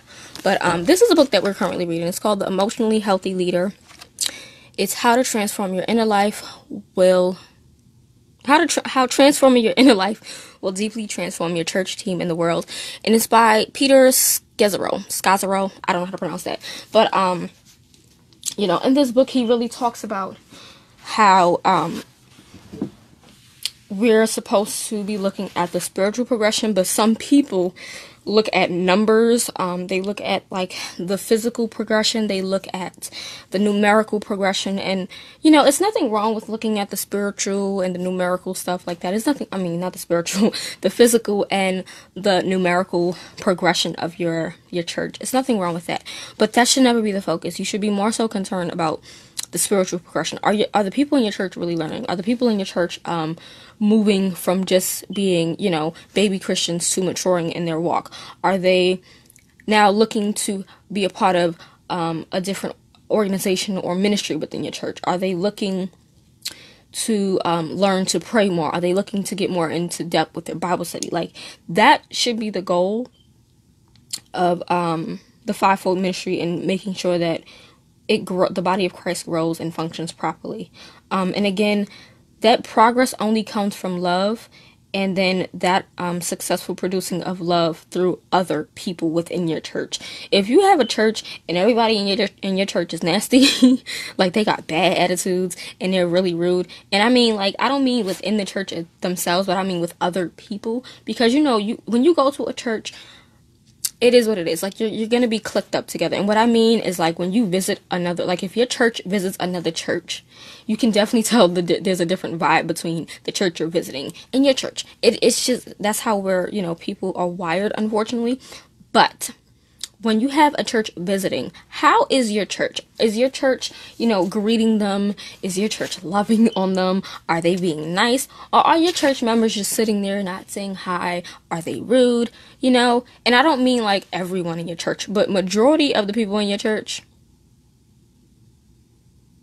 Sorry, you guys, the pastor just texted my phone. Okay, I'm gonna have to text him back afterwards. Okay. Yeah, because we have a meeting today for this retreat. But yeah, he just texted my phone. But if majority of your church members are very rude and nasty, then you need to reevaluate the spiritual progression of your church, because love is God. God is love. Love is God. God is love, period. So if there is no love being produced in your church, you really need to try to figure out where you went wrong or where the people in your church are going wrong. That was like completely all over the place. So I'm going to reread that whole part again. So the fivefold ministry, I'm going to write this out too. So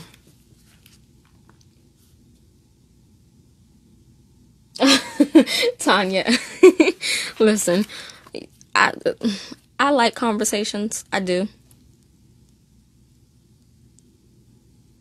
I'm sorry, the passive administration is like contacting me. And I am the administrative assistant at my church. So yeah, and then we're planning this retreat. The retreat is literally on Friday. So it's a lot of last minute, like, finalizing stuff to do. So he's texting my phone and I need to respond.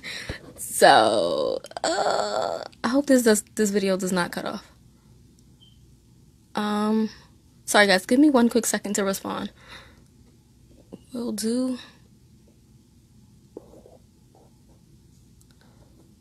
Okay, this is sorry guys.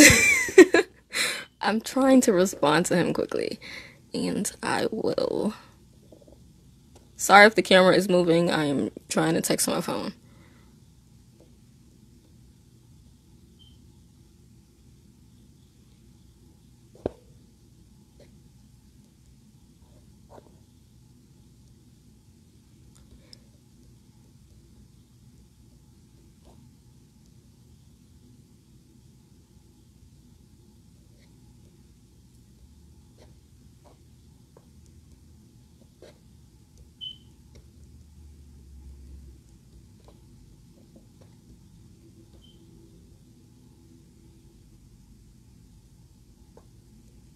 I hope he doesn't call me in the middle of this, because that'll be funny.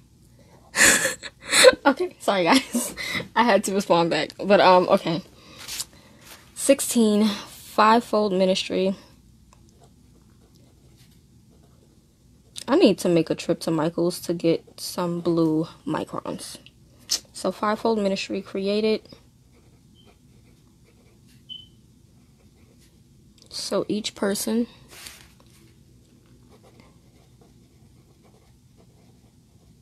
does parts in helping the body of Christ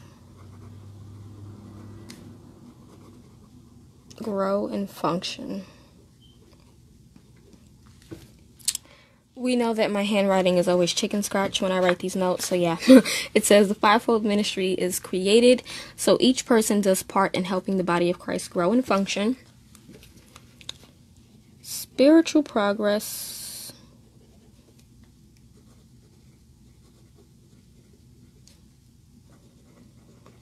From love, created by successful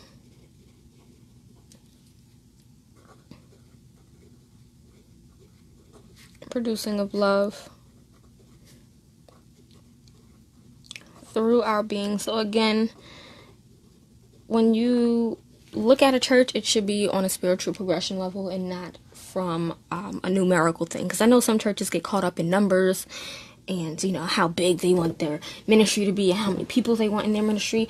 But when you get caught up in things like that, you lose sight of each individual person's spiritual growth. And then it kind of makes your church become a club, if you will, a place where people can just catch up to talk about things, or a place where people can come to play church. And you never want your church to be a place that's a playground. You want your church to be where people are actually coming to grow, and they should be growing within the fruits of the spirits. They should be growing in Christ. They should be maturing in Christ. When you're not seeing your ministry mature in Christ, then you really need to reevaluate yourself as a leader, and you need to, you know, have your members look at themselves, because every church should be seeing their members grow in love. And if you're not growing in love, then something's wrong. Period. I mean, it just is what it is. And when I say growing in love, I don't mean that you're not going to have, you know, members mess up every now and then. I mean, we all know Peter was a very nice guy, but Peter had a very, very nasty attitude. He had some anger problems, you know, but he still had love. He was one of Jesus's best friends. Like, come on. So, you know, I'm not saying that every church shouldn't have one member that has an attitude. It's not going to happen. The disciples were the disciples. I mean, the disciples were human. But your church, majority of the time, should be full of love. I mean, that's really all that I can say. So, moving on. We're now going to move on to the second to last paragraph. We only have these two paragraphs left and we're done. So I'm hoping to be done by 12:30. It's 11:44. Oh, God. So when I edit this video, I might make it a two-part video. So again, sorry, YouTube. But let me just block this off with this brackets.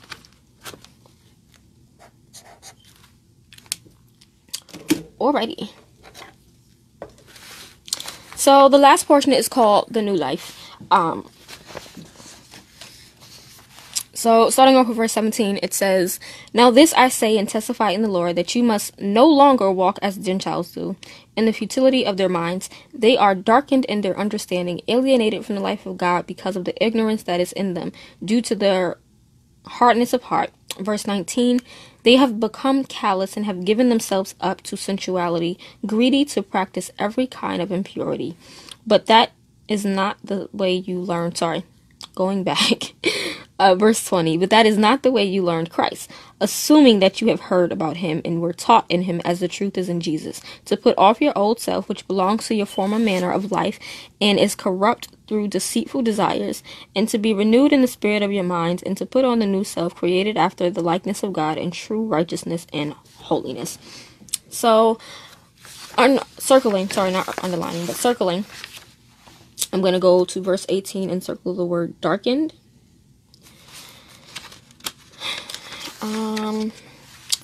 And hardness, yes, it's still in verse 18 as well. Going to verse 19, I have sensuality. 23, we have renewed. And yeah, that's it, because I only have one word for the last paragraph. Okay. So again, I already wrote those down, but darkened is here. It's this Greek word, and it means condition of moral or spiritual darkness, obscurity, or blindness.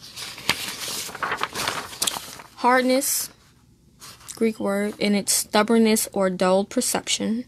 Sensuality, here's the Greek word, but it's inclined to lustfulness, wanton, or arousing sexual desire. And renewed is here. It's to be spiritually transformed, to take on a new mind. And that new mind is the mind of Christ. I should have probably wrote that in there. So, new mind, which is of Christ. So, I have all those written down. So, now we're just gonna, add some color quickly.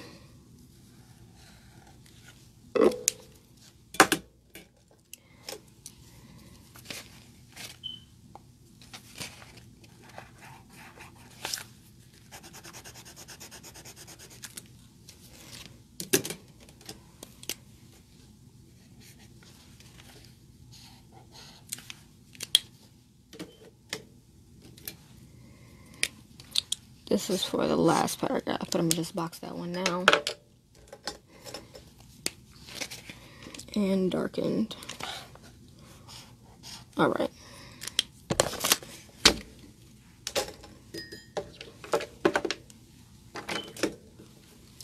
Moving on, so verse 17. It says, testify in the Lord that you must no longer walk as the Gentiles do in the futility of their mind.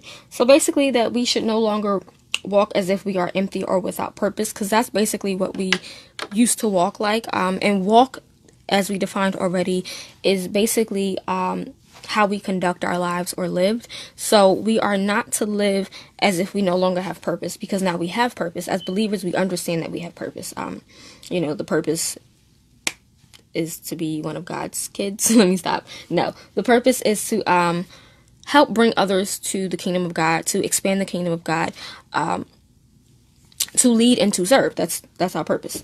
And tell people about Christ and what he has done. Speak of God's love. That's basically what it's saying. Testify in the Lord that you must no longer walk as the Gentiles do in the futility of their mind.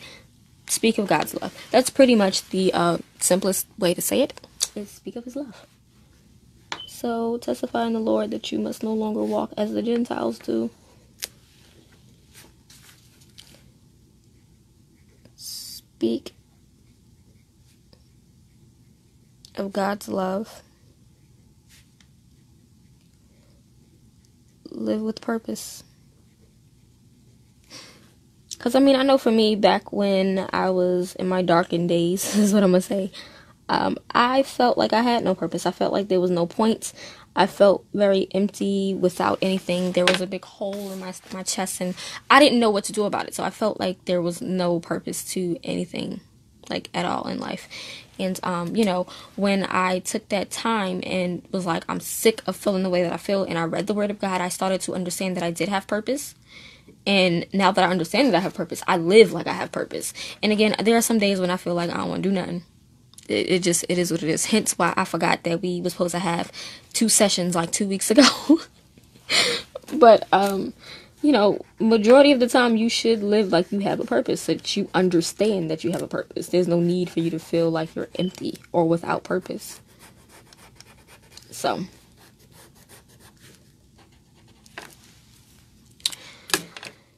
then it says in verse 18, they are darkened in their understanding. So basically, their understanding was once blinded because they chose not to receive his revelation. When your understanding is darkened, it's not that you might not want to know, but sometimes you choose not to receive his revelation. So they are darkened in their understanding.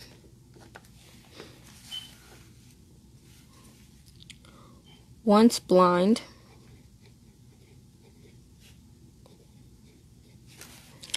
because can choose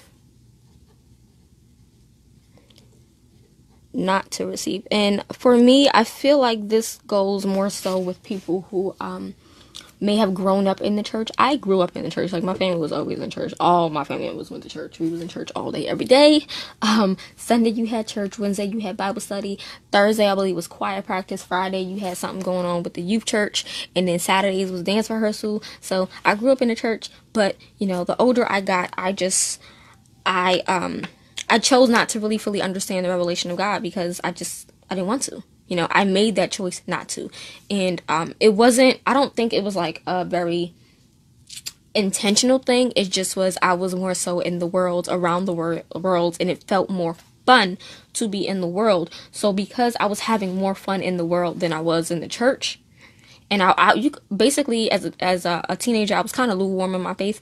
I felt more fun in the world than I did in the church, and I knew what the word said, but I also knew that I wanted to have fun, and the world didn't let me have fun. So I chose to not receive the revelation of God. I chose to not walk the way that he wanted me to walk. And because I chose it, I kind of got blinded. I lost sight, and I kind of hardened my heart just a bit, you know? So it's not always that you can't know, because it's available. It's there. The cross, Christ. Like, everyone has that, the ability to understand. The choice, though, is yours. So if you choose not to receive that revelation, you're not going to understand. You're going to be darkened. So once blinded because can choose not to receive his revelation. I think I'm going to make me a fruit smoothie because I bought some fruits, some frozen fruits. I think that's what I want. Again, random comment, I know. So let's go on with some color. I want to get the other pack of the mount liners because there's like a 4th pack. So I think I'm just going to reorder all the packs over to get the 4th one because I really, really love these highlighters. They're so good. Especially the fine tip. Love them so much. Okay, then it says alienated from the life of God. So basically when it says alienated from the life of God, basically you were separated from God and without eternal life. That's what that means. I'm not going to write that down, but, you know, where it says alienated from the life of God, you were separated from God and did not have eternal life. Then it says, because of the ignorance that is in them due to the hardness of their hearts. So ignorance and a lack of understanding is a heart problem. This is telling you that it's a heart problem. Stubborn, you can be insensitive to the spirit, you can be spiritually blind. It all has to do with the heart. And, you know, it says somewhere in the Bible, I'm basically going to say it in my own terms, that the things that you think and the things that you say start at the heart. I cannot think of the actual scripture and where it is, but I know in the Bible it says that somewhere. So, you know, the ignorance and lack of understanding and the hardness of your heart is a heart problem. So, the ignorance that is in them due to their hardened hearts. So, ignorance, lack of understanding. Can you see? Okay.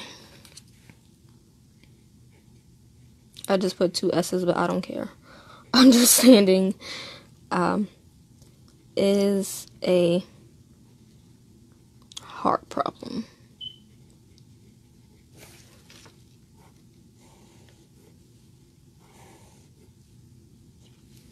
Verse 19. Do I have anything for verse 19 before I even read verse 19? No, I don't. We're skipping ahead now to verse 21. Where it says, we're taught in him as the truth is in Jesus. So basically we are taught by Christ because he is the truth. Everything he spoke and teaches is truth. So basically everything that came out of the mouth of Jesus was extremely true. And I think the thing, anytime he said, verily, verily, I say to you, I feel like everything he said was already truth, but what he was getting ready to say after he said, verily, verily, I say to you, that was even like more essential than what he was already saying. Because if you're speaking truth, you are truth. I mean, you should understand truth, period. That's pretty much all there is to say about that. Verse 22, it says, put off your old self. So your old way of life, that's the past. Let it go and change your conduct. Change the way that you live. So for me, I have to let go of the way that I used to think, because I was a very much down pessimistic thinker, and I still found myself doing that sometimes, but the way that I thought was very like negative, and I need to let go of that negative thinking. I need to change the way that I think and make it more positive. And I find that it's personally hard for me to do that at times, because I'm so used to thinking negative. If something happens, I'm used to saying, okay, that's not going to work. That's just going to be it. Whatever, blah, blah, blah, blah, blah. But now when something happens and I feel that negative thought coming to mind, I need to remind myself who I am. I'm a daughter of Christ. I am chosen. You know, I have purpose. I have to remember those things. And it allows me to help change the way that I used to think into the new way that I think. Then it says, belongs to your former manner of life and is corrupt through deceitful desires. So the old you is the person that was inherited from Adam. So our old selves before we came to Christ was our inheritance from Adam, because Adam and Eve ushered in darkness. They ushered in death. They ushered in separation from God. So we instinctively rebel against God. And you can see that with kids, with a toddler. When you ask, this is before a toddler can really communicate with people. If they want something, they take it, right? That's instinctive to them. I want it, so I'm going to take it. And this is before they can really see things in the world, okay? So if a toddler wants a cookie and asks you for a cookie and you tell them no, and they go into the kitchen to eat the cookie, one, they're being prideful because they want that cookie. So because they want it, they're going to take it and eat it, not knowing, like they know it's wrong, but they don't really know that it's wrong, if that makes sense, right? So then they eat the cookie and then they lie to you about eating the cookie. So how did they really learn to lie? They didn't really learn to lie. It's instinctive. It's built within us because that was inherited from Adam and Eve. Adam and Eve lied. They blamed people. They did things that they weren't supposed to do, which ushered that into us. So that's why they say we live in a world of sin. We're born into a world of sin, okay? So our desire is to please the flesh and not the spirit. That's a life of disobedience, and that was inherited from Adam. And you can read that in Colossians 3 and 8. I'm going to write all that I just said down in a second, but I just wanted to say that. So, belongs to your former manner of life and is corrupt through deceitful desires. So, life of disobedience. What time is it? It's 11:59. I'm hoping to be done by 12:30, so I'm going to stop rambling on that extra stuff and just keep pushing because this is very long. So, life of disobedience. Where was I at with these notes? Instinctively rebels against God.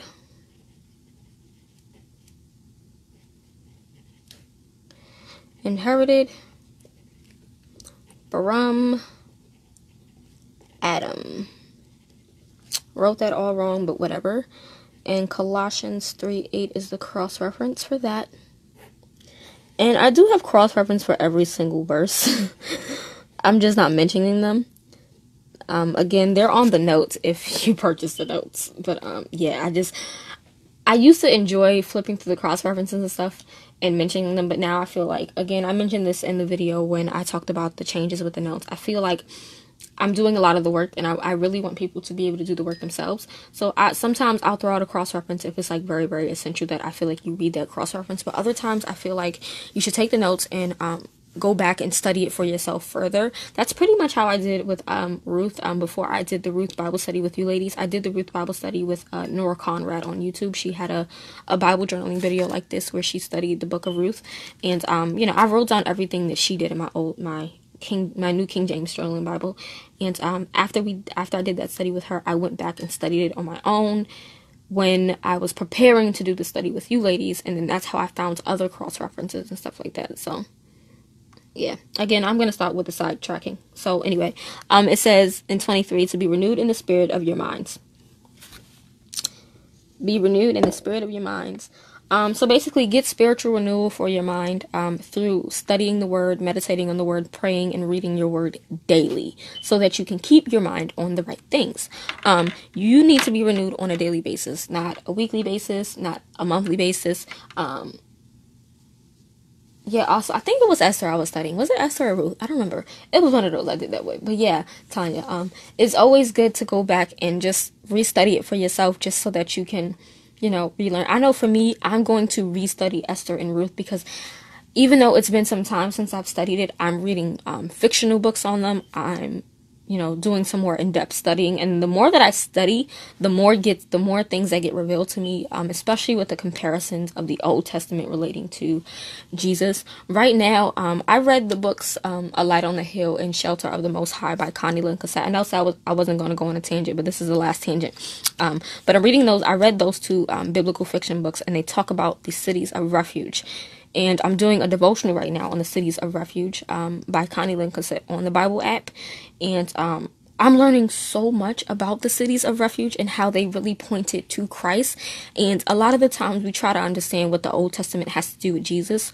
But I'm learning so much, so much. So I definitely love it when people go back and restudy it. I'm not going to say I do this, but I know for church, when I take my church notes, my whole point in taking the notes is to come home and study, and I don't always do that. I don't always come home and restudy the notes, because by then I'm doing personal studies and preparing for the Bible studies and all that stuff.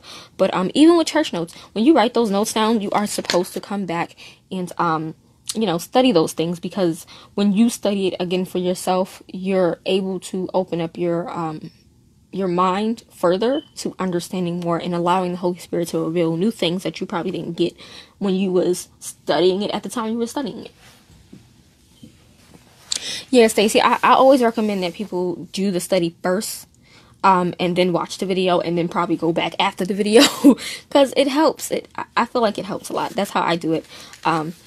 But okay, so yeah, to be renewed in the spirit of your mind. So yeah, spiritual renewal is not just a one-time thing. You need to do it every single day. It is very essential that you do it every single day, because if you don't do it every day, you allow your mind to be open. Oh God, I think my fiance is here. Oh Lord. Which is bad. Okay, yeah, my fiance's here, lady. So you're gonna hear him come in. I apologize. We're almost done though, thank God. So if he comes in and he's loud, I apologize, and I apologize on YouTube. Oh God. Okay. Anyway, so yeah, spiritual renewal is a daily thing. You have to do it every day, because if you don't, you're allowing yourself to be susceptible to easily be discouraged or pushed aside or led astray. So I hope it's not him. I hope it's a package, but I'm pretty sure it's him, because he said he'd be here at this time. Yes, it is.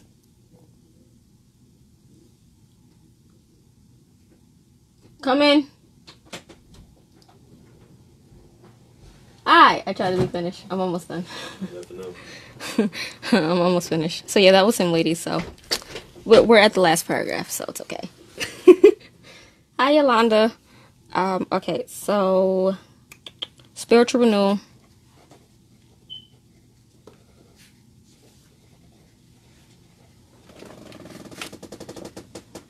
is a daily thing, and the cross references for that is going to be Romans 12:2, which talks about the whole renewing of the mind, not being conformed. And you ladies know the scripture. It's just one of those scriptures that we know all the time. But in Colossians 3:10. And yeah, okay, so then it says, put on the new self, created after the likeness of God in true righteousness and holiness. So basically, the new you is a person created according to the image of Christ, which is instinctively righteous and holy the moment you receive him. It's a life of obedience. So the new man can commune with God, and it has no need to be ashamed or guilty. So our old selves, before we have come to Christ, we're very ashamed. We feel guilty. We feel just downright terrible. But then when you're saved, you no longer have to be ashamed. Not saying that we don't get ashamed, because we do, but you don't have to be ashamed, because God doesn't see, how can I say it? God is not going to condemn you, basically, the way the enemy will condemn you. When you're ashamed and you're an unbeliever, you basically condemn yourself. The enemy condemns you. But that's not what God does. That's not what Christ does. So the new you can commune with God, and it is a life of obedience. So let's write that here.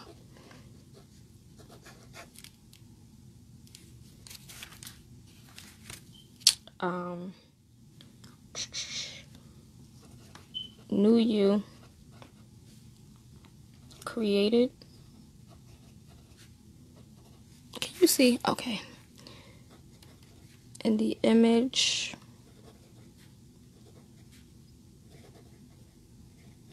of Christ. It's instinctively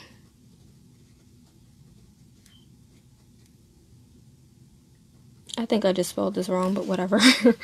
Instinctively righteous and holy. It's a life of obedience. So, let me give you the cross references. They are going to be Romans 6:4, and then 2 Corinthians, right? Yeah, 2 Corinthians 5:17. So, what verse was that? So, verse 22, it just basically talks about your old self, which is basically, what you inherited from Adam. This is before you receive Christ. You live your life according to the inheritance from Adam. You're instinctively living a life of disobedience and rebelling against God. But in verse 23, they talk about the whole renewal of the spirit. And then in 24, it talks about, I didn't even underline it. Okay, great. So put on the new life created after the likeness of Christ. Of God in true righteousness. So in verse 24, it talks about the new you. So the new you, now that you have found Christ and you're saved, you no longer live instinctively as you did when you had the inheritance of Adam. You now have a new inheritance, which is of Christ. And because of that new inheritance, you're more bound to live a life of obedience, and you're instinctively righteous and holy. Now, it's not to say that you're not going to mess up and make mistakes. We as Christians, we make plenty of mistakes. It is what it is. We do. But the difference is we're not being condemned to those mistakes. We're not being seen as less than. Regardless of our mistakes, God still sees us as righteous and holy because our new being is, wrapped up in Christ, if that makes sense. So, color. We need color. We need color. No, not yellow. I'm sick of yellow. Let's add orange. So, put on the new self created by the righteousness and holiness. That's not pretty already.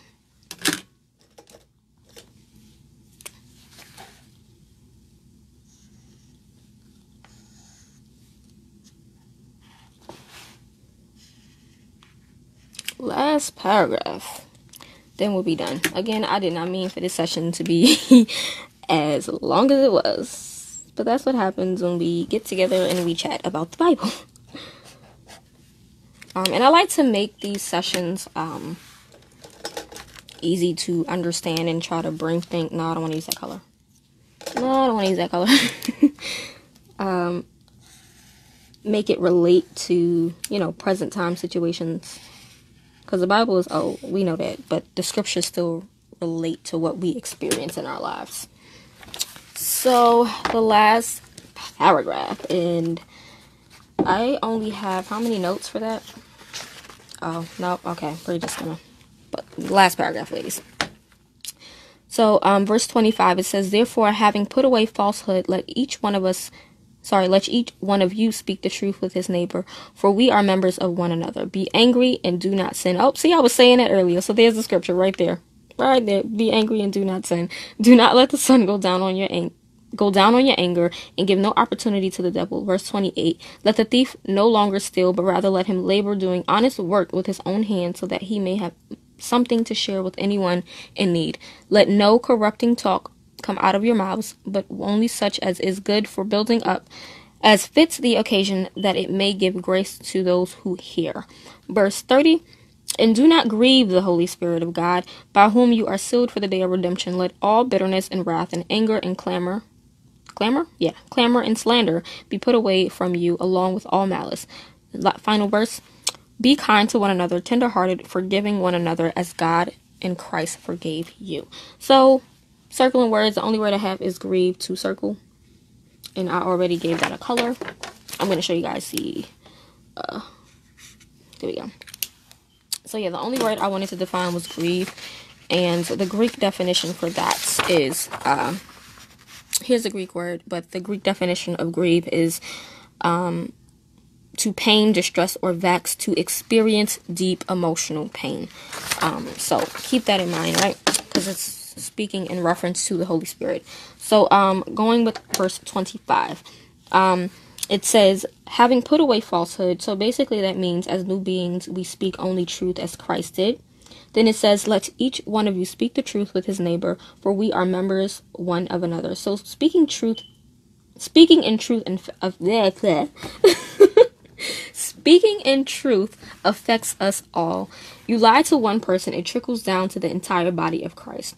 We are of one body in spirit, and that one body being the body of Christ, and the one spirit being of the Holy Spirit. So we must be mindful of how we speak and what we speak to keep the body running properly. So I am going to underline all of this.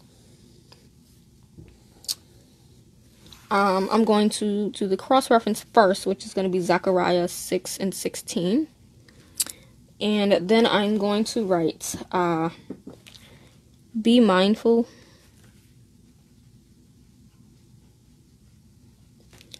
of how I speak. You can say I, you, we, however you're going to write it. But I like to personalize my notes when I write them out to make them, relate to me so that I can apply it, if that makes sense. But I speak of how I speak and what I say to keep the body, which is the body of Christ, the people, us, running properly. And for that, I can say, like, in the church, people are not mindful of how they speak to people and what they say to people. You have people leaving the church from church hurt. You have people leaving the church because, a pastor said something very rude to a member or did something rude to a member. So, we need to speak in truth and be kind to one another within the church. It is what it is. It needs to be done, but a lot of the churches are not like that. And again, we can ramble on, but I don't want to keep rambling because we've been rambling forever, which is why this session is so low. Yes, Stacy, I love the fellowship we have in this group. I love it so much, which is why we always get caught up in rambling about things. I'm probably going to have to do a video one day where I just get on live and we just talk about anything. We might have to do that one day because I really do enjoy that. But going back, verse 26, it says, be angry and do not sin. And this is from Psalms. So this is in regards to Psalms 4 and 4, and then also in Psalms 37 and verse 8. I'm going to write this on this paper. All right. Get this paper and write verse 26. So this is Psalms 4 and 4. I knew it was from the Psalms. And Psalms 37, 8. But, it's not saying that we can't be angry as Christians. I mean, anger is an emotion. It is what it is. But what it's saying is that, anger is an inevitable feeling. It's an inevitable emotion. But because you're angry, it doesn't mean you have to give way to sin. It doesn't mean you have to react in a sinful manner. And I know it's hard because I've done it. You say something wrong to me, I'm going to say something wrong back. If you hit me, I'm going to hit you back. Like, stuff like that. So, we give way to sin, but we really shouldn't. It's not that God is saying we can't be angry because it's going to happen. I mean, Jesus got angry. He was turning he was turning tabletops over, making whips to hit people. Like, Jesus got angry. But in that anger, don't sin.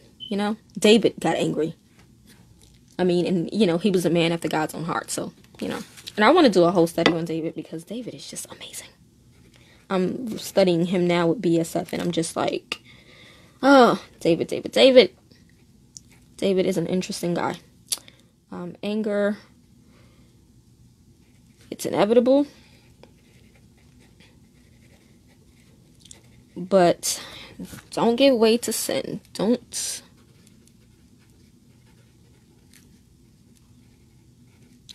especially when somebody has wronged you, we tend to want to retaliate. And retaliating is not something that we should do. We should leave that to the hands of God. But, you know, we as humans choose not to do that. We want to retaliate because we feel like we were wronged. So, all right. Moving on. No, we're still on 26. So then it says, do not let the sun go down on your anger. As we are new creatures, new beings, we should know how to let go of anger and not to dwell on it. And it has no place within us where the spirit of peace and love resides. And again, that's another hard concept, because I know for me, if you make me angry, I tend to hold on to that for a few days, few hours, few weeks, few minutes, it doesn't matter. We tend to hold on to that, and we dwell on it. And when you dwell on anger, it just leaves way for the enemy to allow more strife to come in between you and whoever you're angry with. And it's kind of hard to have anger in you when you have the spirit of peace and love, because peace and love cannot dwell where anger is. So, you know, do not let the sun go down on your anger. Flipping this over.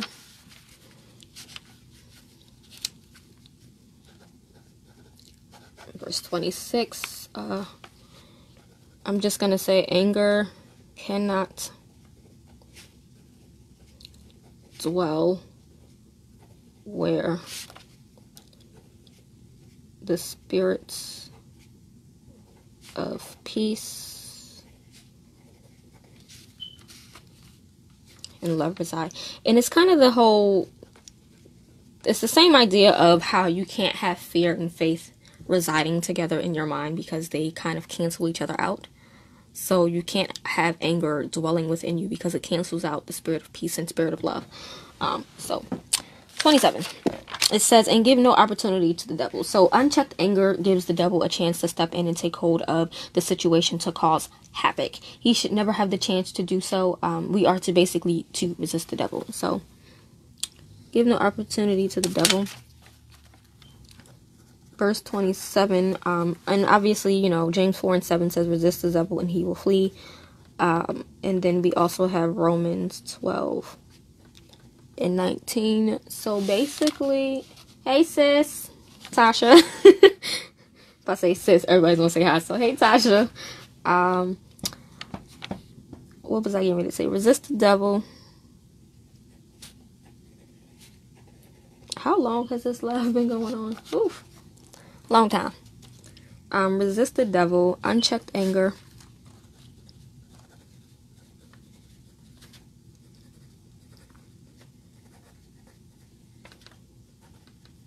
gives him a chance to step in.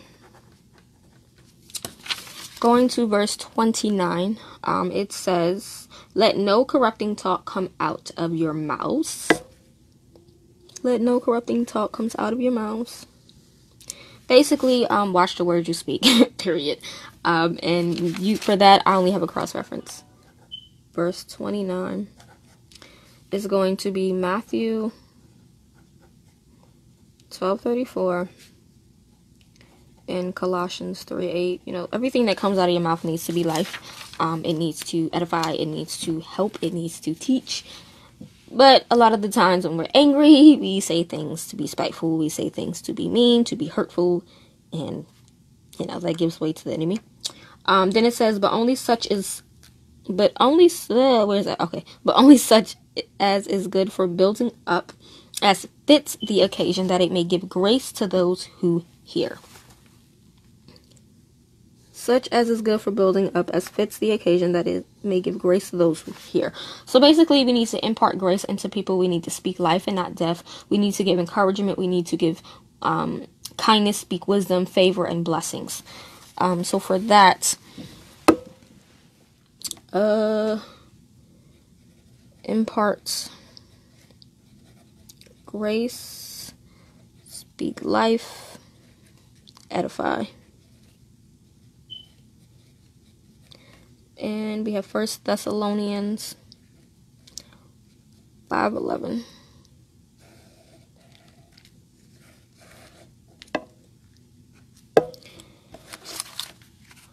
Then 30. Oh, yes, we're almost done. 30, it says, do not grieve the Holy Spirit of God.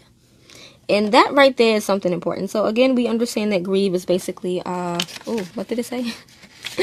To experience deep emotional pain. So this is a true emotional pain. So are you really causing emotional pain to the Holy Spirit? So basically it says, cause no pain or stress to the Spirit within you. Do not neglect holiness. Do not indulge in sin, or do not do anything to compromise the seal that protects and identifies us as a child of God. Do not be carnal minded, but feed your spirit. And we know, I always talk about this, but a great one is sexual sin. We tend to like to please our flesh. It is what it is. Our flesh likes to be pleased, and we know that it's wrong. The Bible tells us that it's wrong. We grow up in the church hearing, hey, no sex before marriage, blah, blah, blah. But we tend to do it anyway. And when you do that, you're now causing pain to the Holy Spirit, because as you're doing that, the Holy Spirit is doing it, and the Holy Spirit lives within you. So even if you're smoking weed, if you're drinking alcohol, even when you curse out of your mouth, the Holy Spirit is within you. So when you curse, you're now making the Holy Spirit curse, and now you're grieving the Holy Spirit. So, yeah, we know we shouldn't do things, but we do it anyway, because we humans, So, verse 30, and the cross reference for that, my pen is running out of ink. Whoa. Or is it just writing wrong? Oh, well. The cross reference for that is going to be Isaiah 7:13. Yeah. 2 more points and we are done, ladies. Cause of Charlie Kirk and all right, sorry about that, ladies.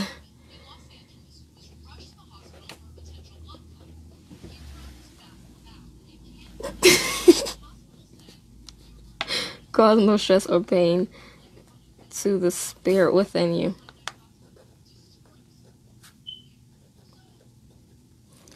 Feed your spirit. So we're supposed to be doing things that feed our spirit and help it mature, not things that will make it stress out and cry.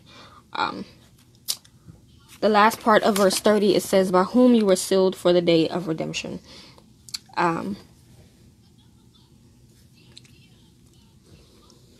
So the Holy Spirit is basically our promise for the day of redemption. He is our counselor. He's our guide, our identification.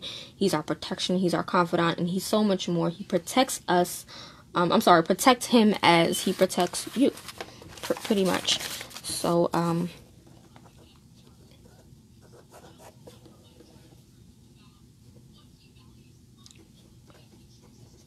protect the Holy Spirit as he protects you. And the last one, we are down to the wire, because I don't have anything for verse 31. So this is the last verse, verse 32. It says, be kind to one another, tenderhearted, forgiving one another, as God in Christ forgave you. Before I tackle that, before we finish, I need color. I need color. I hate all black stuff. It bothers my eyes. It makes everything look jumbled. I need to organize my bookshelf this week, but I'm leaving. So I need to figure that out. 29 is going to be in this blue color.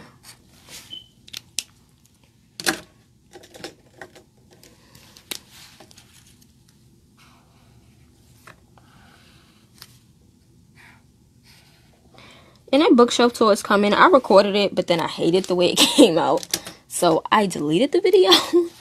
So I actually need to re-record that video, but I want to organize my bookshelf in a more organized way. Just a little bit. I need to seriously eat. My stomach is just, I'm sorry, ladies. Every time I come on camera, I don't eat and my stomach just growls. I hope you guys can't hear it. That's embarrassing, but it's the truth. It is what it is. Okay. Do not be angry. This is 20. I'm sorry, be angry, but do not sin. Do not be angry. Give no opportunity to the devil. That's 20. Oopsie. I did that on the wrong side. Surely did. Let's take that back. use that for that. And use this brown. Alrighty. One more color.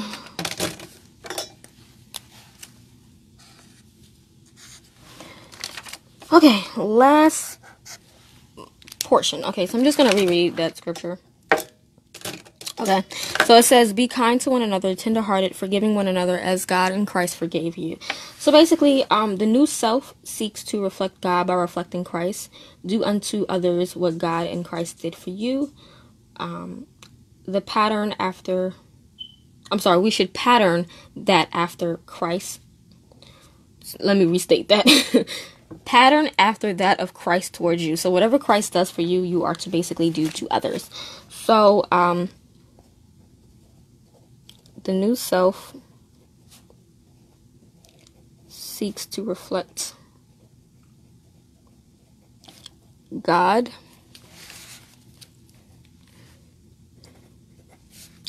by reflecting